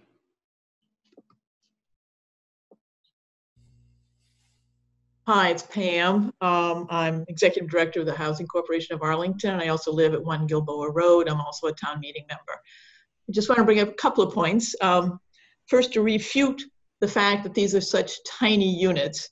In our wait list, which is about 400 households at this point, our major demand is for 1 and 2 bedroom units. So the 1 bedrooms make all the sense in the world, particularly right on Mass Ave, in front of a bus stop. I mean, it's perfect for people who are either young and just starting out and just want a small space, or even for couples or singles who are downsizing. So I think that's a really smart move there. I also am wondering, no one said how tall the building was. If it's less than 60 feet tall, I think that's what they need. Why couldn't they do a 5th floor? The building next to it is certainly significantly higher than that. And even if it's only a partial story, that would give them a couple of additional units up on the upper level. They would have a magnificent view and could be great spaces, and could also have a frontage that, if you allow that to be open space, that could satisfy that piece as well. I think this is a great deal. I think it's wonderful that they're adding the affordable housing piece to it. We definitely need that, as you all know. And we are very supportive of this as a proposal, and we hope it moves forward. Thank you. Thanks, Pam. Is there anyone else who wishes to speak, add to the public comment? We'll continue to accept that via email, post those with the agenda as part of the record. Bob, I'm going to go to you. I know there are a number of... Sorry to interrupt. Someone's waving their hand. Kristen is waving her hand. Go ahead, Joanne. I didn't see your hand. I'm sorry. That's all right. I'm sorry I didn't use the other device. I just want to remind people that at last spring's town meeting, the chair of the Finance Committee said the greatest problem in Arlington is the very low ratio of commercial property to residential. Joanne, could you give us your name and address, please, just for the record? I know we know who you are, but we need it for the record. Joanne Preston, 42 Mystic Lake Drive, town meeting member, Precinct 9, member of the board of the Arlington Housing Authority. Thank you. Go ahead. Last spring at town meeting, the chair of the Finance Committee got up and said the greatest problem in Arlington, from his perspective, especially in terms of the tax rate, which has been going up so high that people have to leave their homes, was that the very low ratio of commercial property to residential. And I think the problem with this building, mixed use was supposed to be mixed use, some residential and some commercial. And it just doesn't do that. And I think that a lot of people are in need of housing because they can't afford the taxes. So I think that that has to be a very important consideration. I've even known people to move in to the Arlington Housing Authority because they've could no longer pay the taxes on their small condominiums, and they went through all their savings. So I think this should be part of the picture, and I really do not support having such a very small commercial space that, as people have said, is very hard to rent out, that we need the whole first floor if it's going to be a truly mixed use building. Thank you. Thanks, Joanne. Okay. Unless there's anyone else that wants to speak, I'm going to turn to Bob Nessie. Bob, you've heard some of the concerns here. How long would you need to take this back with your team and address those, either in the affirmative or in the negative? The meeting that you continued for the hotel was continued to what date? August 17th. John, what do you think? Well, I think Jenny mentioned there's a meeting at the end of July, another meeting in July. That's easily. That's July 20th. That's July 20th. That's only 2 weeks away. That's fine for the Not things that enough we need time? to address. Is that enough time, John? Yes. All right. Got to rely on my team. Okay. All right. All you can do. All right. So unless there's anything else from the board, I think we would move or take a motion to continue this hearing to July 20th, 2020 at 7 p.m. So motion me. Second. Second. Motion by Ken, second by Rachel. I'll do a roll call vote. Jean? Yes. Ken? Aye. Rachel? Yes. David? Yes. I vote yes. All right, so this hearing is continued to July 20th. Thank you all for your patience, your input, and your responsiveness. Bob, if there's anything you need from the department, or if you think it would be wise to meet with Ken again and possibly Rachel, please feel free to do so. I think that is a wise and productive way of going about things, and I think we saw the results of it tonight. Didn't get all the way there, but we saw some good results. So. Thank you very much for your time. Yep. All right. Thank you all. Yep. That concludes the public hearing portion of our meeting this evening. It's 10:20. This is as late as we've gone in a while. Just has to happen. Next up on our agenda is the Thorndike Place Comprehensive Permit. I'm going to turn this over to Jenny in a minute. We are going to go on through this. This is not a public comment, public hearing portion for tonight. This is not anything necessarily for us to vote on. But I'll turn it over to Jenny to give us the rundown of what's happening with this project. This is a 40B project, which does not lie within the purview of the ARB, although we are certainly asked to make comments and opine on things from time to time. Those are not binding and not hold us to anything. So go ahead, Jenny. Thanks, Andrew.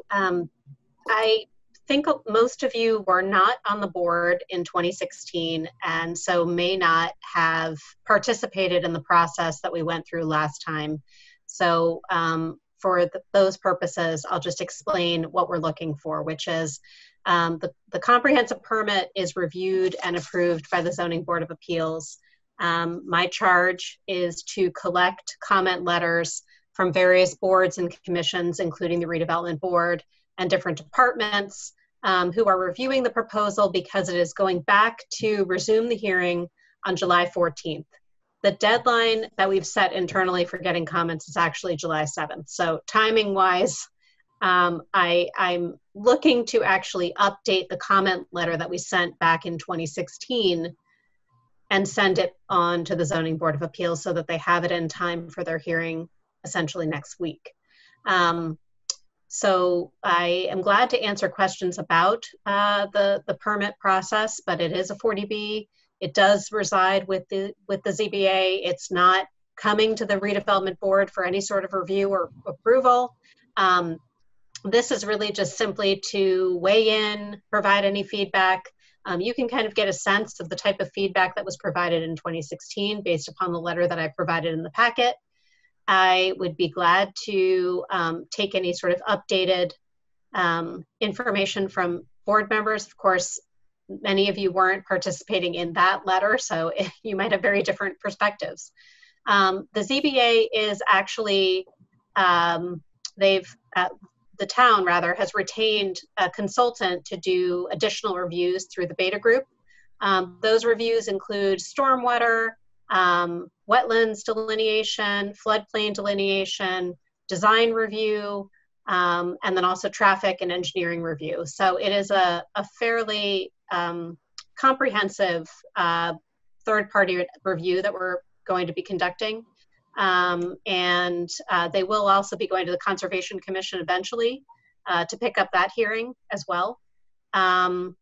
But I guess I'll just pause and see what questions people have about the project, or if you want to talk about the letter, or how you just sort of want to handle this conversation. I know that it is late and we have other agenda items, so I want to be respectful of that as well. Go ahead, Gene. I thought it was a really nice letter from a few years ago. I just had one thought about it. I think it's interesting that in our inclusionary bylaw, the 15% of units that are rental have to be for people at 70% of AMI, but for 40B, it's 80% of AMI. And I know we made some other recommendations in the letter about, sort of income ladders for the place, but I wondered if it made sense to also put in that 15% of the units, the first 15% of the 25% that are going to be affordable should be at 70% AMI, not 80% AMI. Because that's, it doesn't, I think it might actually be sort of winnable on that issue. And it's not a lot of difference, but it sort of does respect that our bylaw does slightly better than 40B on where to set the income limit. That's it. Thanks, Gene. Could I just clarify something? Gene, are you asking to amend so in the letter that we wrote in 2016, I think you're looking at sort of the section 4 when we talked about affordable housing. Do you want to amend that to talk a little bit more specifically about 4A by giving a little bit more detail, or are you suggesting that we encourage them to go lower in terms of the AMI? I think we should encourage them to go lower and specifically say, in Arlington, it would be 70% AMI, and therefore it makes sense to at least do that for 15% of the units. Yeah, that's all. Okay, thank you. Any other board members wish to chime in? I'll just say from we made a couple recommendations for things that we wanted the ZBA to ask for from a design perspective. It's very institutional looking currently. And again, I don't know what the design review process is with the consultant, but I think that there's a lot of opportunity still for improvement here. So I'm happy to provide some specific feedback, or if, again, that's really being held by the consultant and we don't have a lot of opportunity to provide input, then I will hold on those comments. I think it would be helpful if you, based on what we wrote last time, if you think that there are certain things that we can amend, more specific guidance that you would like to provide. If it's okay with Andrew and others, I would suggest that you draft something and send it to me, because I'm not, obviously, we're not approving an exact letter this evening. I'm going to have to write something anyway as a follow-up to this. So if it's okay, Andrew, could we have board members individually submit any updated changes or suggestions that they would, for things they would like to add? Yep, I'm okay with that. So Rachel, if you want to think about suggestions for making it a little less institutional or other areas for improvement, it would be helpful to get a sense of what those might be. And that's feedback that we can also provide to the third-party consultant, but I think it's still useful to provide specific guidance. Sure, I can get that to you tomorrow morning, because that's your, when you need to send it. I'm going to start turning it over, yep. Tomorrow. Okay, got it. Thank you. Yep.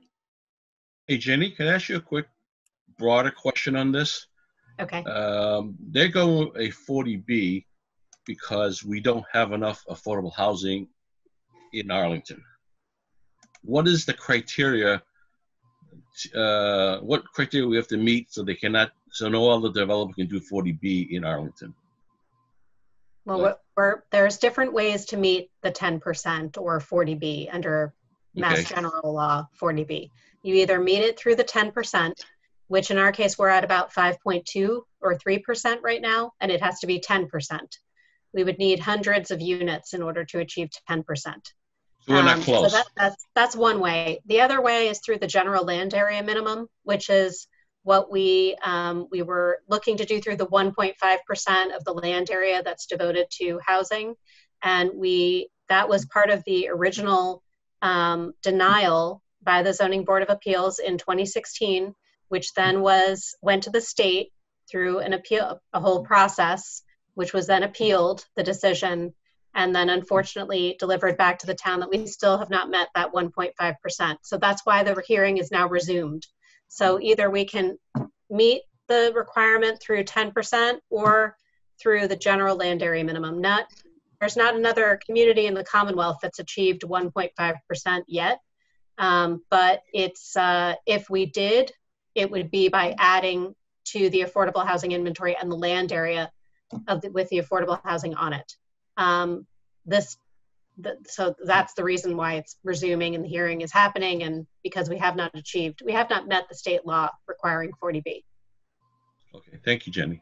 You're welcome. So I was pretty happy with the transportation related section of this letter. Mm-hmm.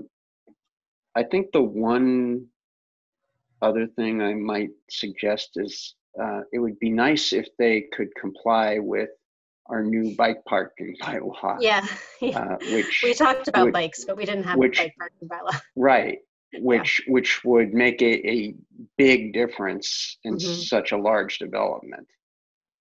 Yeah, and so close to Alewife. Yeah. Yep. Okay, I can probably add a new subsection. I think that makes sense.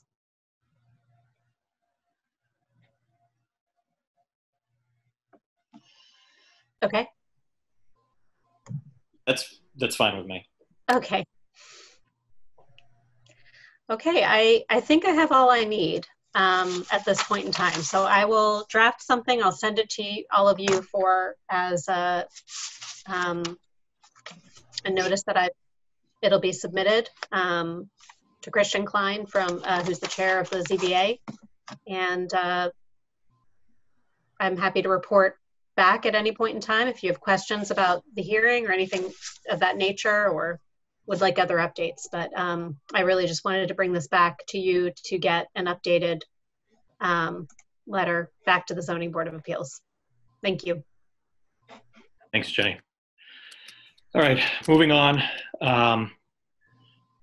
Unless there's any objection, I am going to pass on the Whittemore Park update till our next meeting, July 20th. Is that all right, Jenny? Yes, I have, Allie Carter was participating. I think at this point we have decided we're going to move that to July 20th. The landscape architect will join us at that time. Good. I'm also going to continue the director's update and the meeting minutes. I'm bouncing around a little bit here, I apologize. But we do have to do the appointment for the Housing Plan Implementation Committee. So Jenny, lead us through the woman who has applied. She was with us earlier, but I don't think she is anymore. I don't blame her, but Jenny, go ahead. I don't know if she's not on anymore. Let me see.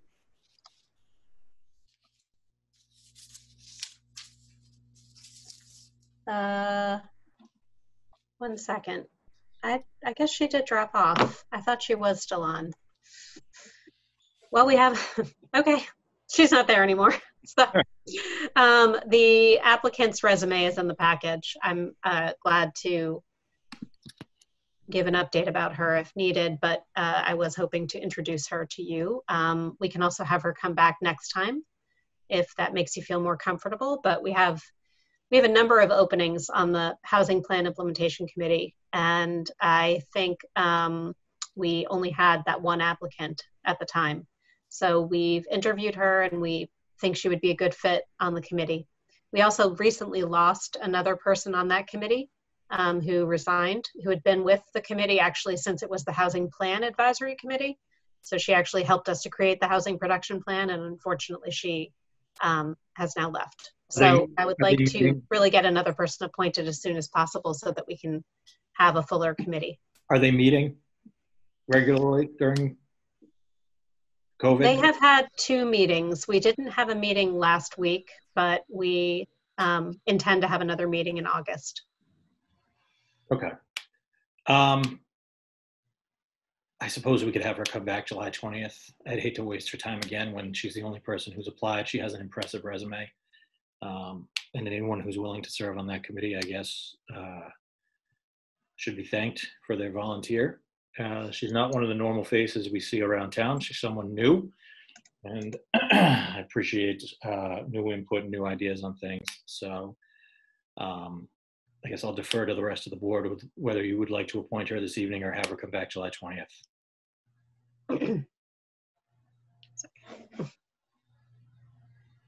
I'm okay ruling on the papers, so to speak. That's where I am. I would agree. I think that her resume is excellent, and she certainly has had a series of experiences that I think will serve her well on the committee. Good. So would either one of you like to move to appoint her? And her name escapes me at the moment. Michelle. Michelle. Michelle Shortsleeve. Michelle Shortsleeve, yeah. All right, so someone please move. So moved. To appoint Michelle Shortsleeve to the Housing Plan Implementation Committee. We have Rachel's motion. We have a second from me. David. Jean? Yes. Tin? Aye. Rachel? Yes. David? Yes. I vote yes. Congratulations, Michelle. I look forward to hearing from you soon. In absentia. Okay. Thank you. So thanks, Jenny. So we're skipping, as I said, we're tabling the director's update. We will table meeting minutes, tackle those at the next hearing, and move to open forum. Please be brief. Please be respectful. I will call on you. I will be slightly looser with the 3-minute rule as we've made it through the 2 public hearings this evening. Please use the raise hand feature so that I can see what you'd like to speak. And Don, go ahead. Thank you, Mr. Chairman. Don Seltzer, Irving Street. Earlier in this meeting, Attorney O'Connor disparaged the information that I've been providing to this board about shadows and has told you that you should ignore me because I am not a licensed expert in the field. I've been very candid with this board about my background and the specific mathematical tools that I've been using. I have never disputed the shadow studies provided by our experts. I have refrained from pointing out to our experts that deciduous trees do not have leaves in late December or even by the spring equinox as shown in their expert analysis. Instead, I've tried to supplement these studies with useful information that these limited analyses do not convey. Rather than simply show what homes might be affected, I provide the board with the more useful metrics of exactly how many hours of sunlight will be lost to these homes and how many months of the year that these conditions will last. If the applicant disputes any of my numbers, I urge him to consult his experts to double check them. Thank you. Thank you, Don. Does anyone else wish to speak during open forum? Seeing none, we'll take a motion to adjourn. So motioned. Second. Motion from Ken, second from Rachel. All right, done. See you all on July 20th. Thank you all for your patience. I vote yes on the motion. Yeah, we have to vote. Jean? Yes. Ken? Yes. Rachel? Yes. David? Yes. Oh, yes. I jumped the gun. All right. Appreciate it. All of you. And we'll talk on July 20th. Thank you so much. There was a like, sorry, may I? There was like an announcement. Go ahead. No, by you. Yes, there is an announcement, and I've already individually said this to the members of the board. I was going to sit on it since it's so late tonight. But for family reasons, during the pandemic, I have tendered my resignation from the board, effective at the end of this summer. I've spoken with Jenny and Adam about this last week. It has been very rewarding and a pleasure to be on the board the last several years. I did not come to this decision lightly, but the way things have gone in the last several months, my own personal circumstances require it. So I will still be around to some degree, but we'll miss all of you and in these meetings. So, but I will be here at least through August, depending on when my replacement is chosen. So you'll still have to live with me until then.